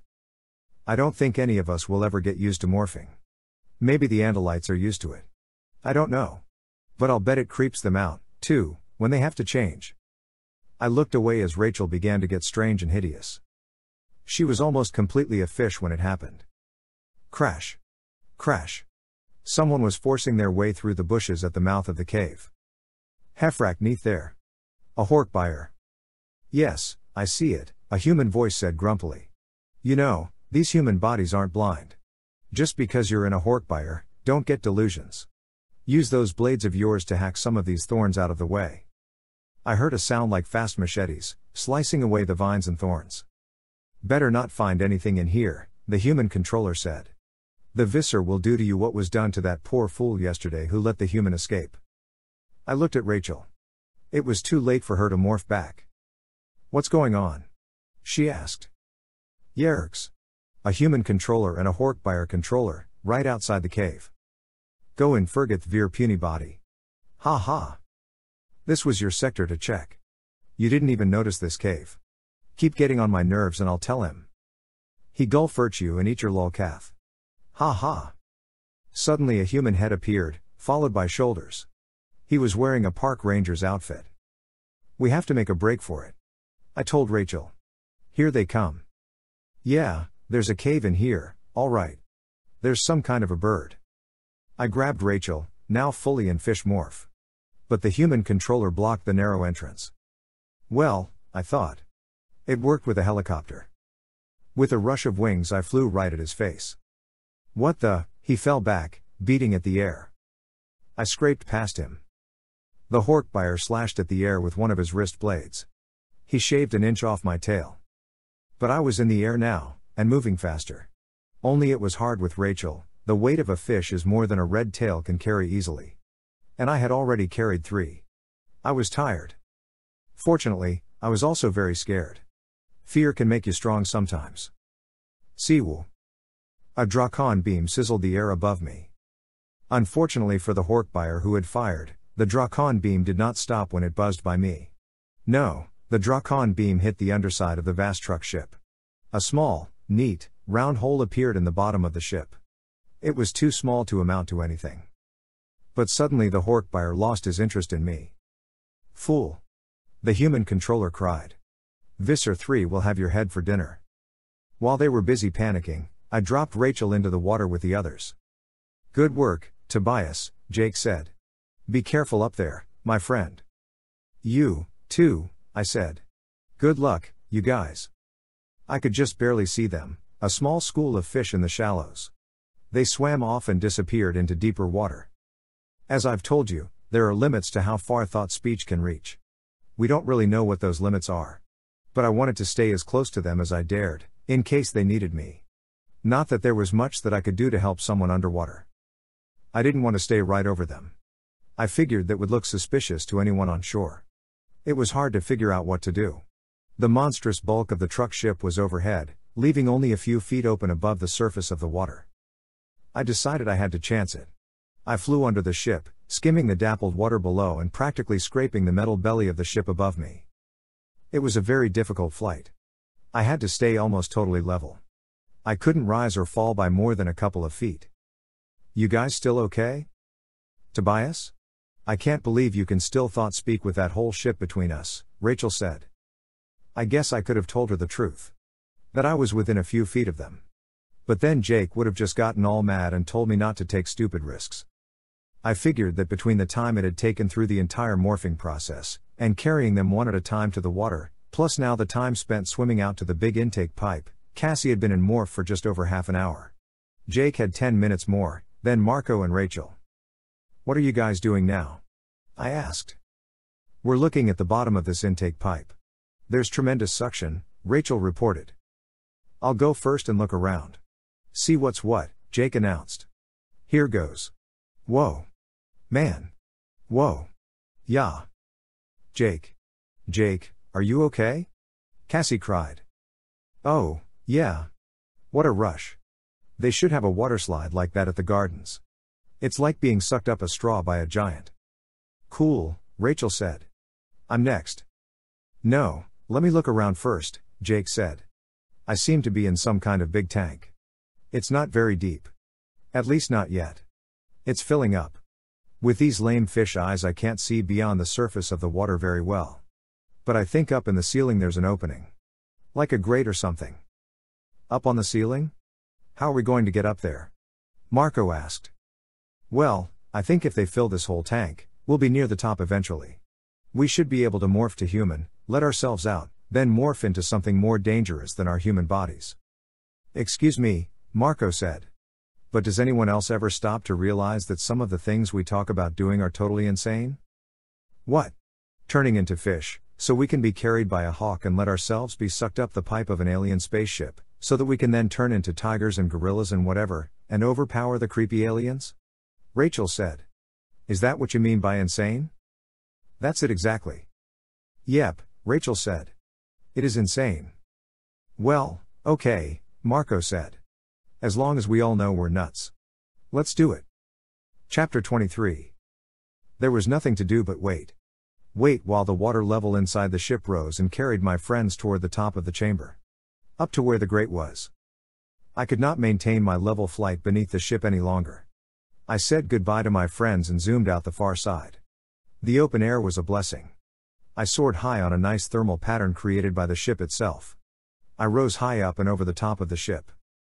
The park rangers were all around on the ground. The helicopters and 2 of the bug fighters were still parked on the ground in the little clearing. The blade ship was there, too. 2 other bug fighters continued zipping around at treetop level. While I watched, they brought the Horkbuyer who had carelessly fired off the Drakon beam. They dragged him before Visser 3. We'd gotten so we thought of Horkbuyer as these totally fearless, deadly monsters. But this Horkbuyer was not looking very brave. He collapsed on the ground before Visser 3. I almost felt sorry for him. It was one of the terrible things about our battle against the Yeriks. See, our enemy was just the Yerik slug that lived in the heads of controllers. That Horkbuyer may have been made a controller totally against his will. He had lost his freedom to the Yerik in his head. Now, he was about to lose his life, for something that he had no real control over. I couldn't hear what was happening down on the ground. But I could see. My hawk's eyes could see far too well. I turned away. I won't tell you what was happening to the Horkbuyer. That memory will be my own private nightmare. But when next I looked, the Horkbuyer was gone. And in his place was a sudden rush of other Horkbuyer and Taxons and humans, all surrounding Visser 3. The Visser looked angry. He was pointing at the sky. Within a few seconds, the helicopters were lifting off. The two bug fighters powered up and took off. I had a very bad feeling that I knew what had happened. The doomed Horkbuyer had told Visser 3 about the bird he had fired at. And some other controller had probably said, "Oh, yeah, I saw a bird acting suspiciously, too." And someone had no doubt said, "Hey, wasn't it a bird that distracted the Horkbuyer yesterday and let that human get away?" Visser 3 had put 2 and 2 together. An animal acting unlike an animal meant just one thing to him: Andalites and a morph. I guess I should have been flattered that Visser 3 believed we Animorphs were true Andalite warriors.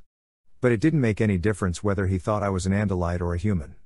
He was sending his creatures into the sky, looking for a bird that was no bird. Me. A bug fighter skimmed over the trees. Its twin Drakon beams fired again and again in short, sharp spears of burning light. My heart was in my throat. They were killing every bird they saw. The hawk. This was her territory. But then, behind me, a helicopter. Thwack thwack thwack thwack. Siwu. A Drakon beam. A near miss. I couldn't get away. Between the bug fighters and the helicopters, they were too numerous, and too fast. But there was one place no one was going to risk firing a Drakon beam. Not after what Visser 3 had just done to the careless Horkbuyer. I let go of the air beneath my wings and dropped. Down, down, down. Toward the vast truck ship, spread below me like a steel meadow. In an instant they were all on me. But the angles were wrong. I was too close to the ship. They couldn't fire. I landed on top of the hovering ship. I planted my talons on the hard, cold metal surface. It stretched in every direction around me. The surface curved down and away from me so that I couldn't even see the edges. It was as if I were standing all alone on a metal moon. Over my head hovered helicopters and bug fighters. I could see human and Horkbuyer and Taxon eyes all focused on me. I knew the look in their eyes. The look of the predator. And me, their prey. Chapter 24. It was not looking good for me.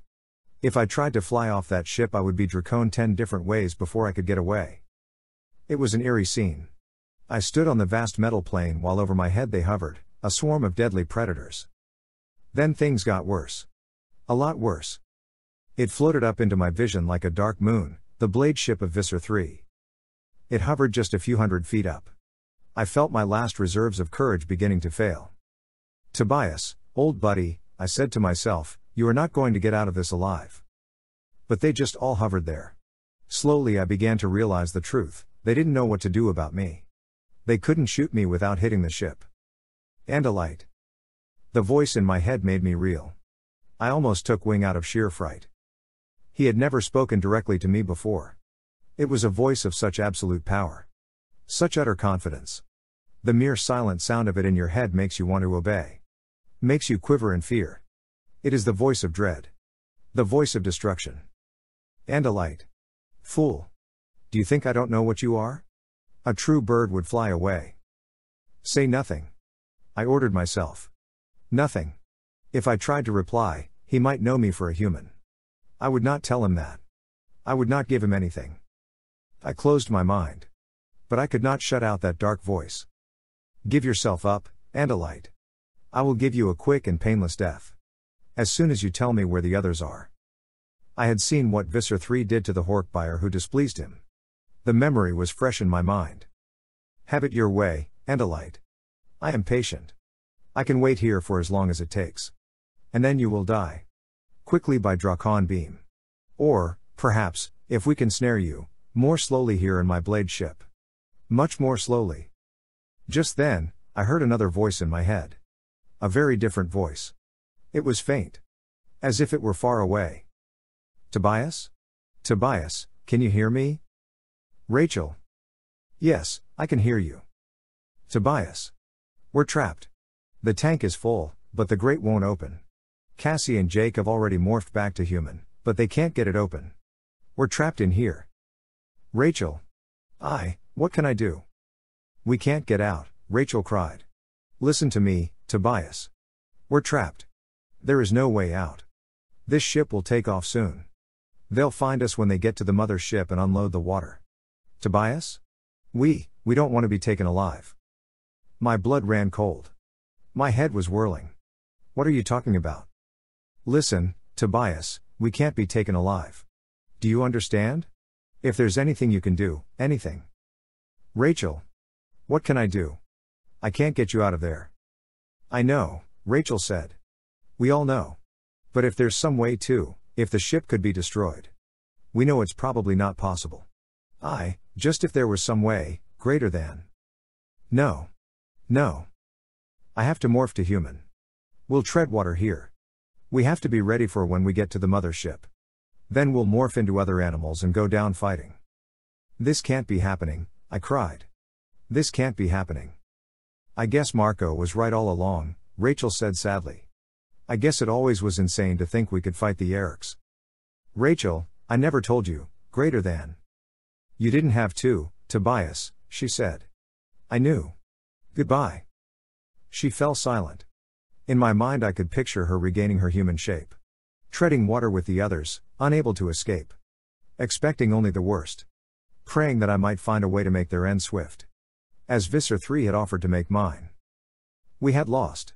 The Yeriks had won, finally. And when we were gone, the last hope of the human race would die.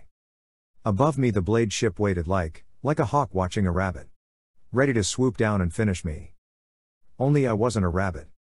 Visser 3 was a predator? Well, so was I. And I no longer had anything to be afraid of. If my friends were to die in the mothership, I would be lost and alone in a world where I belonged nowhere. I had nothing more to lose. Just then I saw something that should have terrified me. Across the metal plane of the ship they crawled and slithered toward me. All around me. A dozen of them. Giant worms. Centipedes with a hunger for living flesh. Taxons. They had come from the inside of the ship on Visser 3's orders. If I stayed put, they would catch me. If I flew, the hovering Yerik ships would fry me. The Taxons closed the circle around me. It looks as if you have run out of time, Visser 3 said in my head. He laughed, it was not a nice laugh. Ah, Visser 3, you ruthless predator, I thought, very clever. You have me trapped. Trapped like a rabbit. But a trapped rabbit is one thing. And a trapped hawk, a hawk with the mind of a human being, is a whole different matter. The nearest Taxon leveled a handheld Drakon beam at me. He watched me with two of the circle of red globs they have for eyes. I pushed off with my feet. I beat the air with my wings. I flew straight for those red jello eyes. He raised one of his feeble forearms to shield his eyes. The wrong move. I trimmed a shade right, raked my talons forward and struck like I was hitting a mouse in a field. My talons closed around the Drakon beam. The Taxon's weak grip was no match for my speed. The Drakon beam tore loose from his grip. Get him! Visser 3 cried. I could practically see the blade ship rock from the force of his rage. But I did not take to the air. I flew fast but hugged the surface of the ship's metal curve. They could not hit me without hitting their precious ship. I knew just where I wanted to go. Wingtips actually hitting the ship on each downstroke, I raced toward the ship's bridge.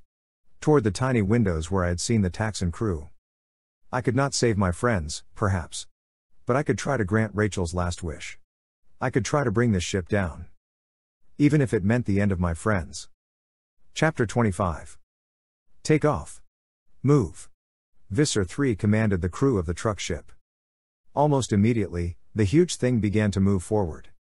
Very slowly at first. But as it moved, it created a headwind. The bridge was moving away from me. The ship was rising as it went. 100 feet up now. 200. Ha! Not so easy, Andalite. Right then I had a powerful urge to shock the evil monster and say, guess what, creep? Not an Andalite at all. The name is Tobias. But I wasn't ready to start bragging. The truth was, it was looking bad. The ship was slowly picking up speed. I flapped harder, harder. I gained again. But it was painfully slow. I was wearing out. The Drakon beam weighed me down. The headwind was building. Ahead of me, just a few feet away, I saw the bulge of the bridge. I gained a foot. Another. Another. I landed and folded my wings. I couldn't fly anymore. But I could still pull myself along with my talons, gripping the small edges and ridges that ran along the top of the ship's bridge. I was there. Below me, transparent plastic. I could see the crew on the bridge. Taxxon stared wildly up at me. With one desperate lunge, I propelled myself into the air. I had to fly full force to stay ahead of the onrushing windows of the bridge. Then, with one sharp talon, I pulled the trigger on the Drakon beam. Fry, you worms! There was no recoil. Not like a regular gun at all. But a beam of intense red light lanced from me to the bridge. It burned a hole through the window, sliced through a fat Taxxon, and began slicing up control panels and instruments like a hot knife going through butter. I squeezed the trigger for as long as I could. At last, exhausted, I could do no more. The Drakon beam slipped from my talon and plunged toward the earth below. But I had done it. It was an incredible and terrible thing to see. The ship, big as a skyscraper, vast beyond belief, shuddered as though it had hit a speed bump. Still it rose, sharply upward into the sky, as if it were a whale breaching. It aimed for space, its natural home. But it was clear that it was no longer under control. It rolled suddenly onto its side. Boom! A ball of orange flame. The out-of-control ship had smashed recklessly into one of the helicopters. The chopper fell in ruins. The bug fighters and the blade ship scurried quickly out of the way. But too late. Ka-runch. Ba boom. One of the bug fighters had slammed into the side of the ship. The bug fighter was finished. The blade ship and the remaining bug fighter withdrew quickly. And then I saw the hole. A tear 100 feet long had been opened in the side of the truck ship. From the hole, the water of the lake gushed. It was a waterfall from the sky. Millions of gallons hemorrhaging out. Oh, boy, I whispered. We were maybe 700 feet up over the forest now, when I saw them. Cassie first. Then Rachel and Marco together. And Jake. They fell, fully human, from the torn side of the ship. They plummeted, helpless, doomed, to the uprushing ground. No. I knew there was nothing I could do. I knew it. But still I hurtled after them. Hurtled with all my speed to them as they fell, arms flailing, mouths open in screams of terror. Chapter 26. They fell. But as they fell, they began to change. Cassie was the first. Feathers sprouted from her skin. One of her morphs was an osprey. A distant cousin of the red tails. She fell, and as she fell, she became less and less of a human. Marco and Rachel had both previously morphed bald eagles. Bald eagles are huge birds, much bigger than red-tailed hawks. As I watched, long wings replaced their flailing arms. Jake had morphed a peregrine falcon. Peregrines are so fast they make red tails look like they are standing still. As I watched, a peregrine's beak grew from Jake's mouth. Not enough time. Not enough time. They would hit the ground before. Shwoop. Cassie opened her wings and skimmed above the treetops. Marco barely made it. He fell down into the forest, out of sight. I was sure he had been too late. But then, up from the trees floated a bird with a 6-foot wingspread and a proud white head. Yes. I cried. In the sky overhead, the huge truck ship stopped climbing. It rolled again, onto its back this time, and plunged back to earth. Man, that was way too close. I heard Marco yell. That does it. I have had it with this Animorph stuff. You're not safe yet. I told him. Look. With the truck ship out of the way and falling to earth, the blade ship and the bug fighters came after us. Quick. Into the trees. Out of sight. I yelled. Like a well-trained fighter squadron, we swooped down into the forest. Down below the tops of the trees, where the Yerks could no longer see us. Boom. An explosion like a bomb going off. The truck ship had hit the ground. The concussion rolled us over like a tidal wave of air. I rocketed into a tree, but was able to avoid being hurt. Everyone okay? I yelled. One by one they said yes. But the explosion had disturbed every animal in the forest. The birds had all either hidden or flown away during the earlier fighting. Those few birds still left now took wing, startled. I saw her take off. The hawk. She was scared and wanted to run to the sky. But the sky was not a sanctuary for her. I don't know which ship fired the Drakon beam. Whether it was one of the bug fighters, or the blade ship. You see, they'd had a good long look at me. And she looked just like me. The Drakon beam sizzled. It burned off a wing. And she fell to earth, never to fly again. Chapter 27. The Yerk truck ship burned. What was left was eliminated by the Yerks. No evidence was left behind. No proof that we could show to the world. But we had destroyed it. And a bug fighter as well. And we had gotten out alive. Most of us. It was a day later when I went to see Rachel again. It was like she was expecting me. "Hi, Tobias," she said. "Come in. It's safe." I hopped through the window and fluttered over to the dresser. "How are you doing?" she asked. "I'm okay," I said. She looked unsure of what to say next. "Look, Tobias, maybe this seems crazy. But Cassie and I were thinking, that maybe we'd go back up to the lake. Try and find her body. The hawk. And at least bury her." "No, that doesn't sound crazy, Rachel," I said softly. "Not crazy at all. Just human." She looked keenly at me. "Well, we are human. All of us." Yes. I knew I was human when I realized how sad I was that she was killed. See, a hawk wouldn't care. If she had been my mate, I would have missed her, been disturbed. But sadness? That's a human emotion. I know it seems strange, but I guess only a human would really care that a bird had died. If you helped us look, maybe we could still find her body. No. Her body will be eaten.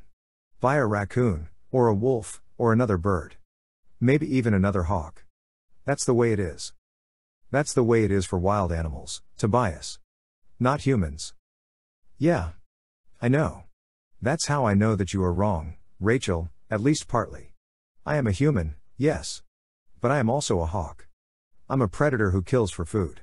And I'm also a human being who grieves over death." She looked terribly sad. "She's very human, my friend Rachel." I went to the window. It was a beautiful day outside. The sun was bright. The cumulus clouds advertised the thermals that would carry me effortlessly to the sky. I flew. I am Tobias. A boy. A hawk. Some strange mix of the two. You know now why I can't tell you my last name. Or where I live. But someday you may look up in the sky and see the silhouette of a large bird of prey. Some large bird with a rending beak and sharp, tearing talons. Some bird with vast wings outstretched to ride the thermals. Be happy for me, and for all who fly free. End of Book 3.